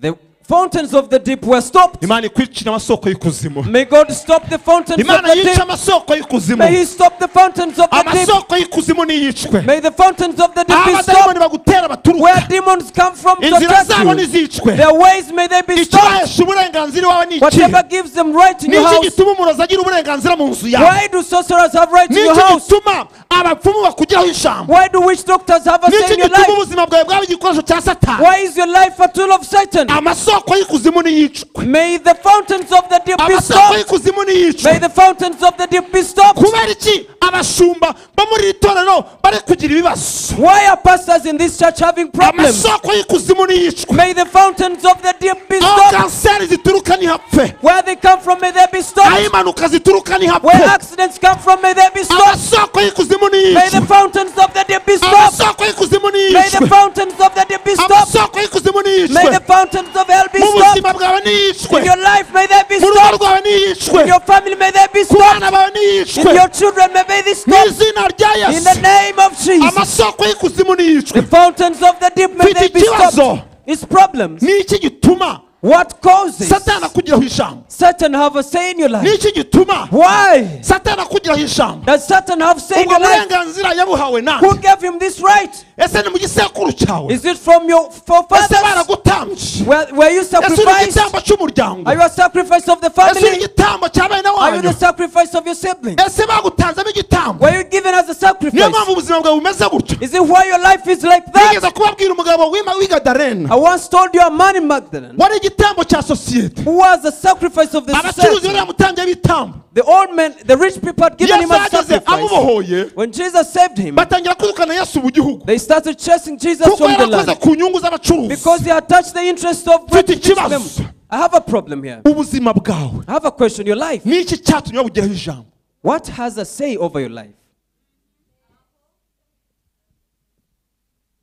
Mu gitabo cy'abacamanza gatandatu In the book of Judges chapter 6, ngo abamidiyani banesha abisiraheli when the Midianites were overcoming ngo Israelites, uwiteka ababwira impamvu. the Lord told them the reason. Ngo abamidiyani He told the Midianites ngo bagize ijambo ku bisiraheli they had a say over ngo Israelites babategeka imyaka 7 and ruled over them for 7 ngo years, babagiraho ubutware and they had authority over them. ngo ubwoko bw'Imana barakubitika The people of God suffered. ngo bata imirima yabo They lost their fields ngo bajya mu buhungiro and they fled. ngo baba mu buvumo They lived in the caves, kandi ari iwabo. yet it was their Uzi land. kuba impunzi mu gihugu cyawe Imagine to be a refuge in your own kubera land abamidiyani because of the Midianites. byatewe n'iki? What caused it? ngo Imana ibabwira impamvu. God told them the reason. Nyuma y'imyaka 7 yo kubitika, After 7 years nyuma y'igihe suffering, kinini uca mu bintu utazi, after a long time going through things usenga you don't know, amasengesho utazi ibyo usengera, praying for prayers you don't even utazi know the urugamba prayer ruri points, iwawe. knowing the problems you have. Narababwiye kuwa kabiri I told you on Tuesday, nigeze kumara umwaka I once spent a year ndi mu ntambara ntazi in the battles I didn't ngikora know. ubukwe, After marriage, kumbi iwanjye hageze abarozi yet in my house there was bari barajyanye sorcerers. barashize ibikoresho byose, They had put all possible tools. bazanye uburozi muri envelope 3, They brought witchcraft in 3 barabuhaye envelopes. umwana ngo azanyice, They wanted to kill me. barensitaye inzoka, So they installed a snake. bamugiye nsenga ntazi ibyo I nsengera, lived in a time praying, not urugo knowing what rwanjye I'm praying rufite for. ikibazo Yet I had a problem in my house. kugeza igihe natahiye rimwe. Until the time I went home Mwana once, arambwira ngo nyamara njya ngira inzozi, God told them I always have dreams. ndamubwira ni izihe? I asked what the dreams you azimbwiye ngira have. ubwoba, When she told me I njya mu cyumba was mfata afraid, amavuta, I went to the room and got the murambitseho anointing oil. ikiganza, When I laid hands on umwana her, yikubita hasi agwa nk'inzoka. the child fell down like Kuva uyu a munsi, snake. From that day, menya urugamba ndwana urwo ari rwo. I know the battle I was Igihe fighting. kirageze The time has ngo come umenye intambara urwana, for you to know the battles you're umenye fighting. intambara To urwana. know the battles you're fighting. Uwiteka ababwira impamvu, The Lord told them the ababwira reason impamvu y'ubukene and bwabo, told them the reason of their ababwira poverty. impamvu y'ibibazo byabo, Tells the problem, impamvu y'agahinda the kabo, reason of their sorrow, impamvu y'intambara the barwana. reason of the battles they're fighting. Basanga bakoze ibyangwa They n'Uwiteka, found they did abominable things. basanga bateye Imana umugongo. They saw they turned their backs against Ngo God. mbese ni ibyo? They said, is that only that? Bafata gahunda yo kwihana And they took time to repent. bakibitegura. As they started, Imana ihagurutsa umucunguzi God raised the Redeemer. muri bene wabo witwa Gideyoni. Out of them called Gideon. Babikoze ryari? When did they do it? Bamaze kumenya impamvu. After knowing the reason. Numenya impamvu ikibazo cyawe. Once you know the reason of your problems, ikijengereje urugo rwawe, once you know what is troubling your family, uzaba ukize. then you'll be free. Iyo umenya impamvu, once you know the reason, ubusubijwe 80%. there you answered 80%. Ibindi biba byoroshye. The rest will be simple. Imana ikumenyesha impamvu. May God announce you the cause of the things you're going through. Bwana sifiwe. Praise Jesus. Yesu nashimwe. Praise Jesus. Ku isoko y'ikibazo. At the source of the problem. Impamvu niyo soko. The reason is the source. Ubundi impamvu niyo soko. The reason is the source. Impamvu niyo nkomoko. The reason is the origin. Bigeze guhuruza Elisa. They once called Elisha. Baramubwira ngo muri mudugudu w'Yeriko. And they told him, in this city of Jericho, dufite ikibazo cy'amazi. we have a problem of water. Amazi yaho hararura. The water is bitter. Yarahumanye. The water was ndetse n'imirima yaho ntiyera. and the gardens are not fertile anymore. Cyari igitangaza cya kabiri. It was the second miracle Elisha koze. that Elisha did. Yaramaze gutandukana Eliya. He had separated from amaze kubita Elijah. umwitero mu mazi mu Yorodani ncikamo kabiri. After putting his mantle on Jordan and agera planted hakurya hari abana in b'abahanuzi. after crossing over to the sons of prophets, amakuru aramenyekana mu karere. the news spread. bamenya ko imbaraga zinjiye muri Elisa. You know the power now is in Elisha. Baramwateka tumubwire ikibazo cya mbere cy'igihugu. They say, let's tell him the problem we have in the land. bamubwira ikibazo cy'amazi. They told him the problem of water. arababwira ngo munyereke isoko yayo. And he said, show me the source. munyereke isoko yayo. Show me the source of the fountain. Yesu ari kujya ku isoko So he ikibazo went to the source. Yesu ari kujya ku isoko. Jesus is going to the source. ari kujya ku isoko. He's going to the source. hari isoko y'intambara. There is a source of battle. hari isoko y'ibintu ducamo. There is a source of what we go through. Yesu ari kujya ku isoko. Jesus is going to the source. Yesu ayerekeje ku isoko. Jesus is heading to the source. agiye kurwana. He's going to fight intambara ikomeje. the great battle. agiye kurwana He's intambara going to ikomeje. fight. iyo Yesu agiye ku isoko, When Jesus goes to the source, aba agiye kurandura ikibazo burundu. he's going to uproot the problem aba agiye completely. kurandura ikibazo Then he burundu. goes to uproot the problem completely. abagira ngo iyo yose atazayigarukaho. He goes there so that you ntimuzongere will not kumbwira return ikibazo to that cy'amazi same issue. y'Iyeriko. Don't tell me the issue of water in Jericho. munshakira umunyu Just get me salt. ngo awushyira ku isoko. He put it on the source. ngo amazi arahumanuka ngo na bugingo n'ubu. And water became clean up to today. Mana ijye ku isoko. May God go to the source. Mana ijye ku isoko. May God go to the source.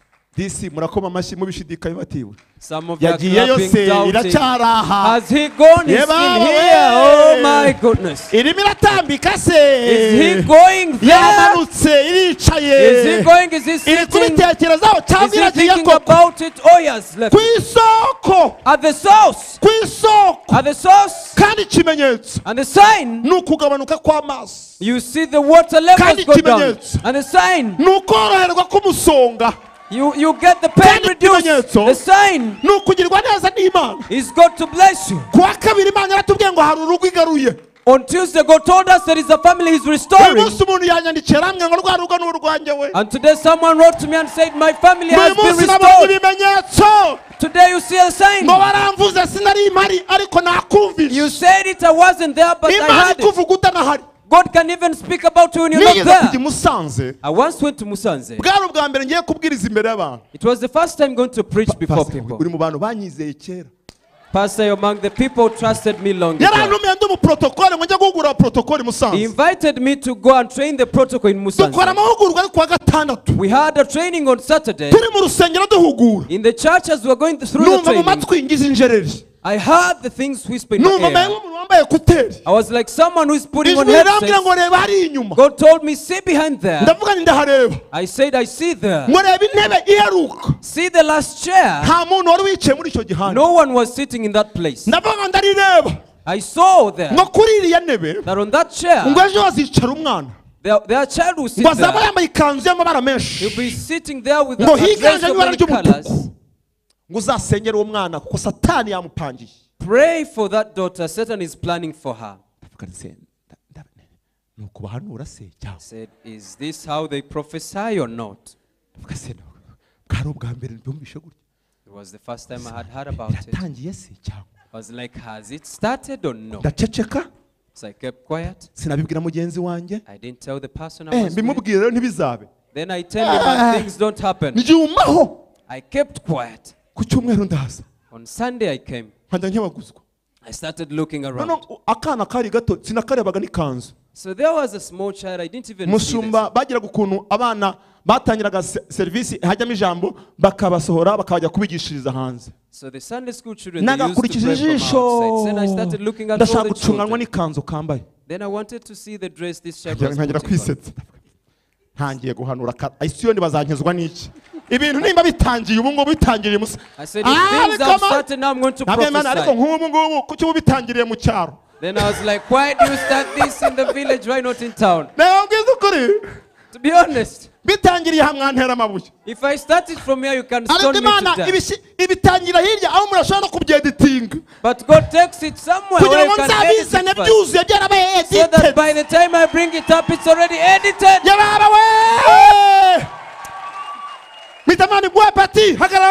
Then I called this young girl. Then I built some confidence in me. I said, bring me that child. I prayed for the child. I said, in the name of Jesus. Because I heard the voice. The servant of God, I went back to sit. Oh, Jesus. I said, God, do it again. That's why I like Pastor Jerome. So every time I go to Musanze, God uses me in a way I don't even know. The last time I was there, there was a youth conference for 4 days. Things that happened in the church was the first time I saw. A person could tell me the problem. And the problem would come to me. Someone who had pain, then I would receive their pain. And then I know they have someone to be prayed for. May God remember Musanze. May God remember Musanze. May God do good to you in Musanze.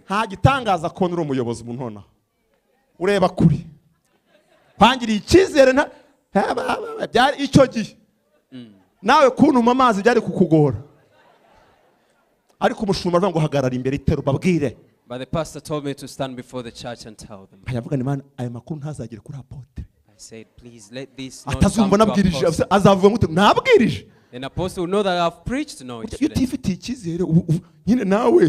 When you have no esteem, you don't trust yourself. Bivugiye iki? Why did I say this? Uwo mama wanyandikiye. The person who wrote umunsi nigishaga ntiyari ahari. The time I preached to him was not here. But he numvishemo ibimenyetso bine byemeza ko ari ngewe. I had 4 signs that show that it's me. God can speak about you when you're not there. Ikakuvuga udahari icicaro cyawe gihari. He will speak about you when you're not there, when you're sitting there. Imana ikubona ni utaje. God will see you even when you don't come. Ariko Imana tuyigenze dute? What should we do? What shall we do to God? He's good. What do we do to this God who remembers you when you're here or not here? I thought we only work with people who are here. Yet he was working in our courts. He's going to our plots. Let me tell you the secret. Sitting here when your mind is away from here, it's better for you not to come here and your mind is here. Those whom their minds are here, but you who has come, your mind is not here. That is when you wake up in the morning and you start calculating what you got and what you and then you're surprised how the expenses are bigger than the income. What will I tell the landlord now? Then I see the first miracle. When the expenses are more than income, people take you as a thief. Where do you get that extra money? If you don't know where the money comes from, then why are you worried?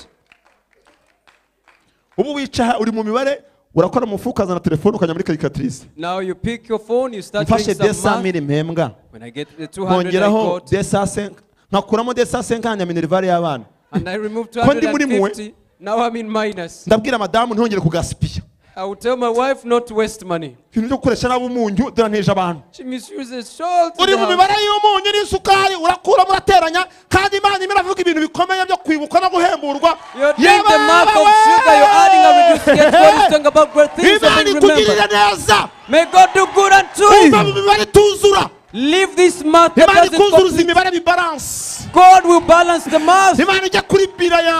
May God go and increase your income. May your income increase.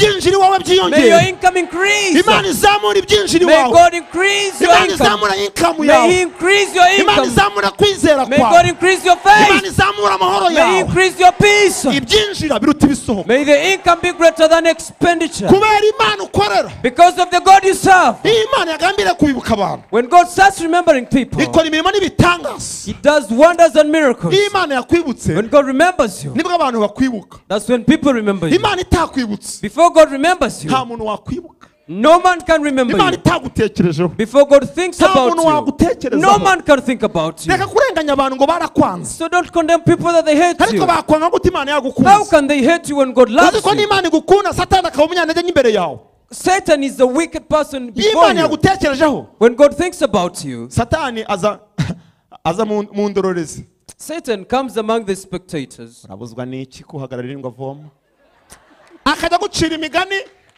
He will start saying some proverbs. That's how it happened to Job's family. If I was like him, I would be righteous. See how he's well looking.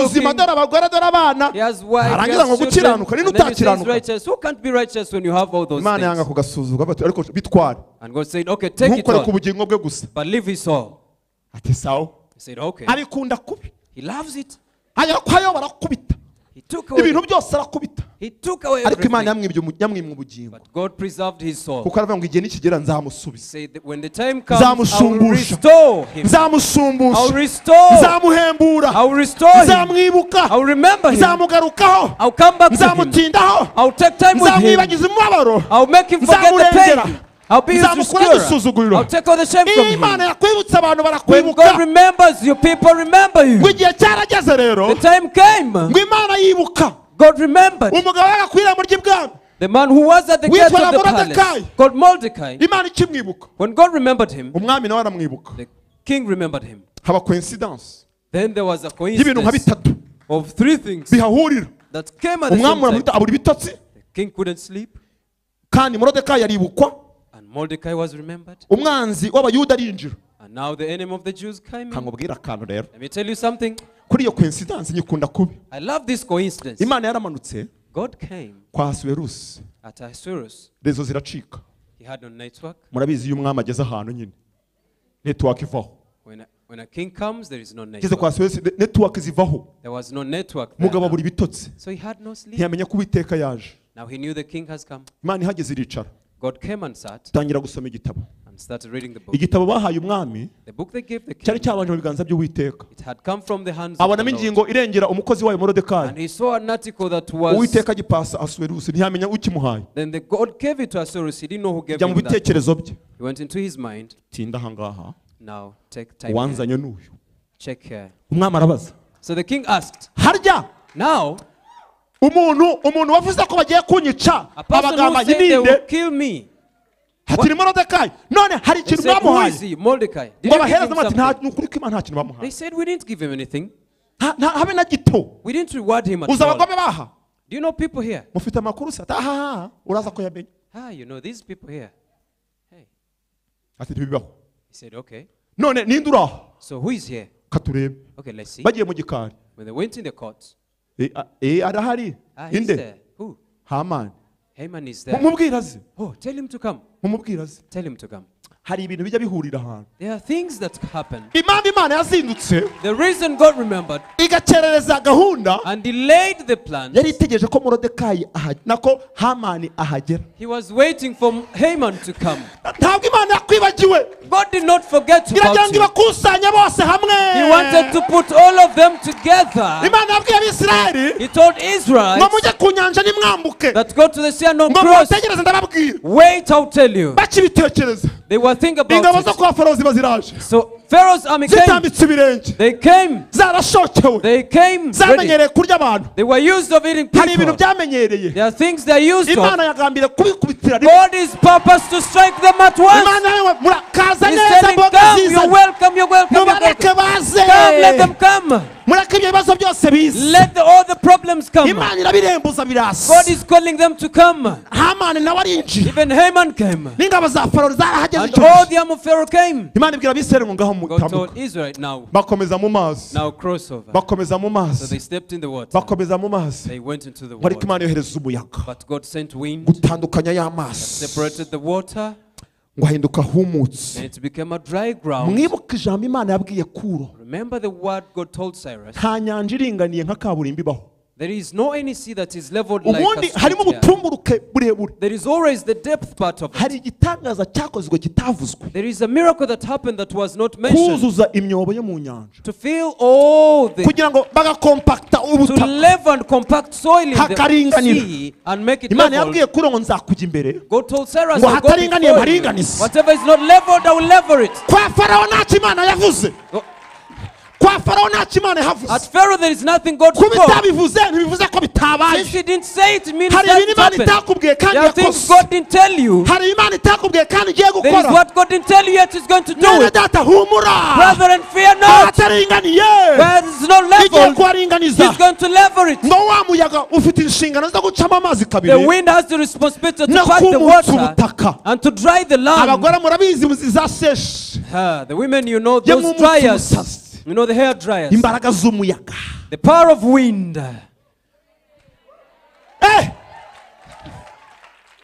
Yes, ashimwe. Praise Jesus. There is a coincidence. The king not sleeping. Remembering Mordecai. And Haman coming in. Let me tell you. I told you as we started. The day of God's remembrance, he didn't plan it. It is Satan who planned it. He planned the day to kill Mordecai. And God said, I will not change that day. God did not change the day. He didn't change, he just changed the plan of the day. God did not change the day. He changed the plan of the day. The time of killing is okay. Plan it well. Haman came. Now he started asking permission from the king. He had prepared the tree. God said, stop. I take this day. I change the plan. The day of your wedding. It's the day of your walking. The day of your mourning. It is the day of the good works of the Lord. The day of your death. I'll tell you the day of your remembrance. Tell me the day of your shame. I'll tell you the day of God's goodness. God did not change the day. He changed the plan of the day. The king asked Mordecai. Ask Haman, sorry. Now, he whom the king loves. What do they do? Now they give their own proposals. They said, take your garment, the one you work up with, get your horse. That's what we shall put this person on. Get your servants, the one who is honored than anyone else. He knew it was him because he had position. The great people, they are not those who have position. They are those who have the remembrance of God in them. The great people are not those who cross, and those who have the communion with the king. Oh God. The great people are not those ones that you know. Are those who have the remembrance. What remembrance does the nation have over you? What did you do for God in this nation? What did you do for this nation that God will remember you for? What did you do for the church that God will remember you for? Find the remembrance that will make you a great person. The king told, hatabuzeho na kimwe. Haman, minus one.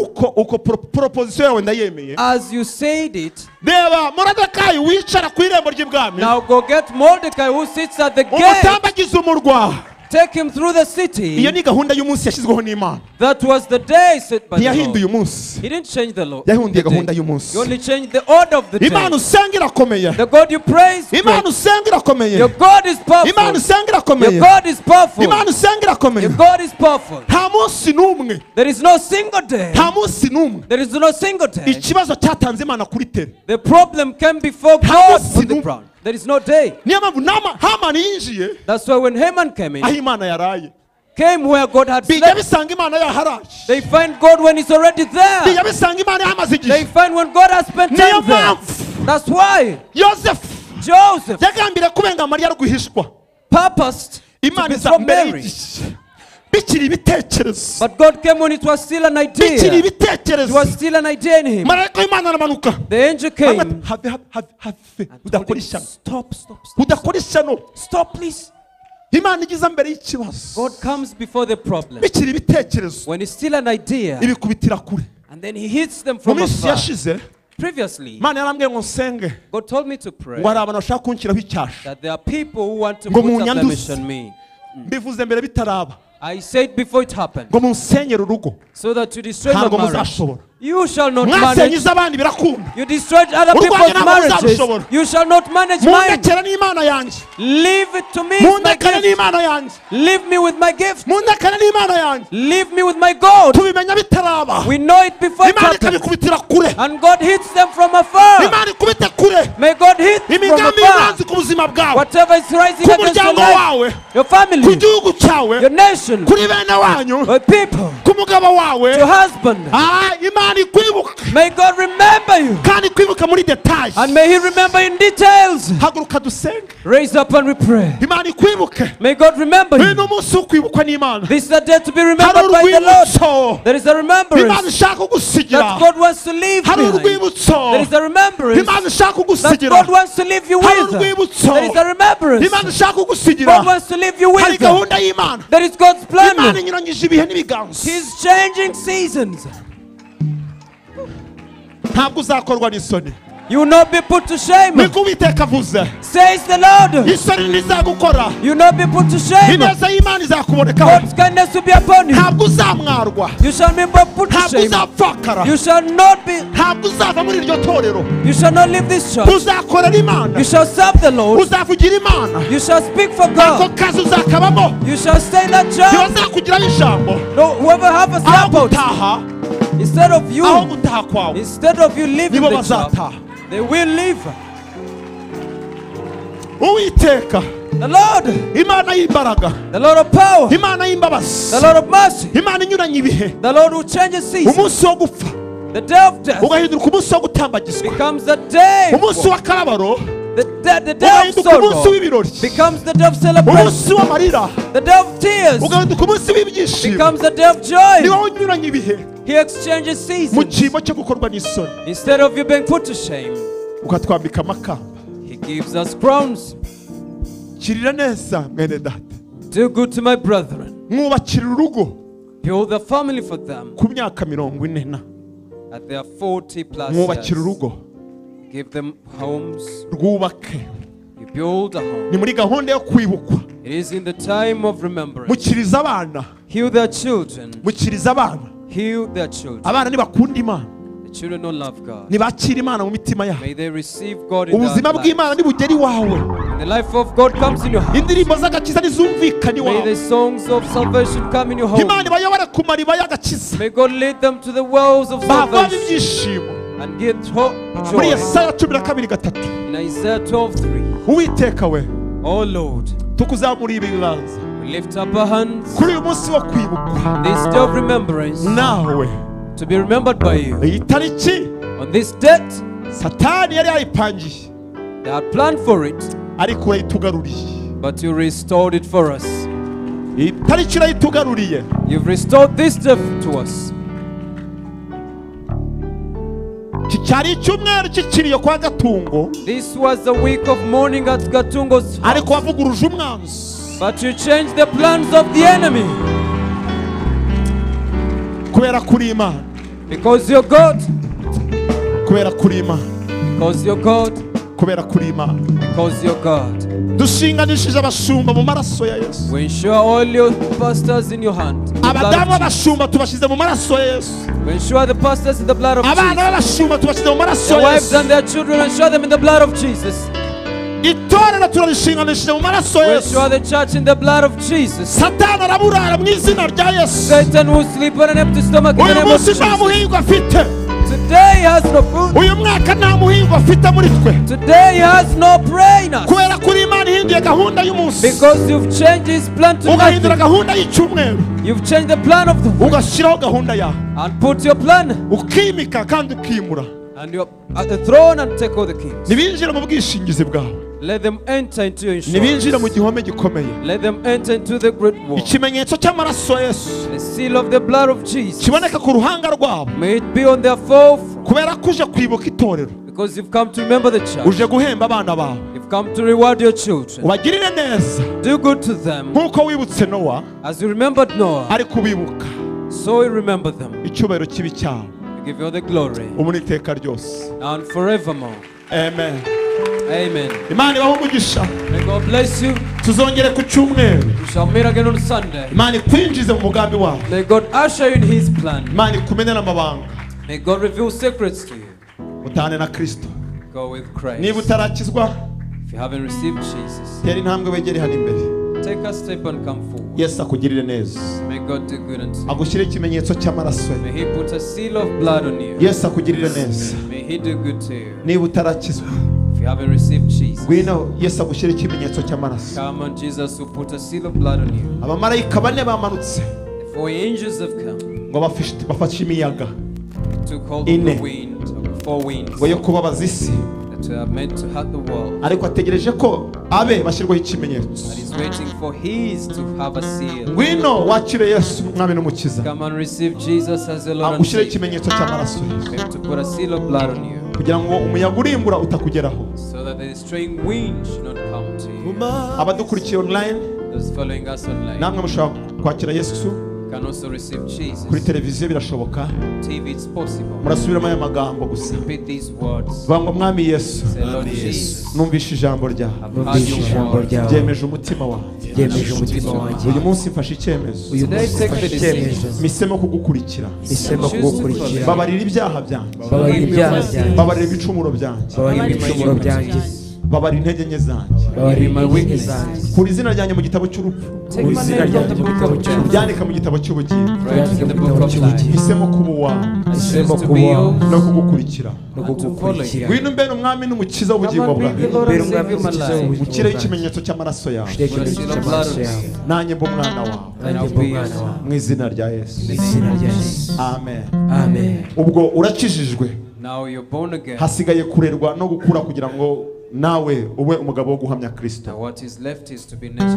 Uzaze muri Zayoni cyangwa se Zayoni kwegereye cyangwa itorero ry'umwuka rikwegereye bagufashe bagukurikirane. Imana ibahe umugisha.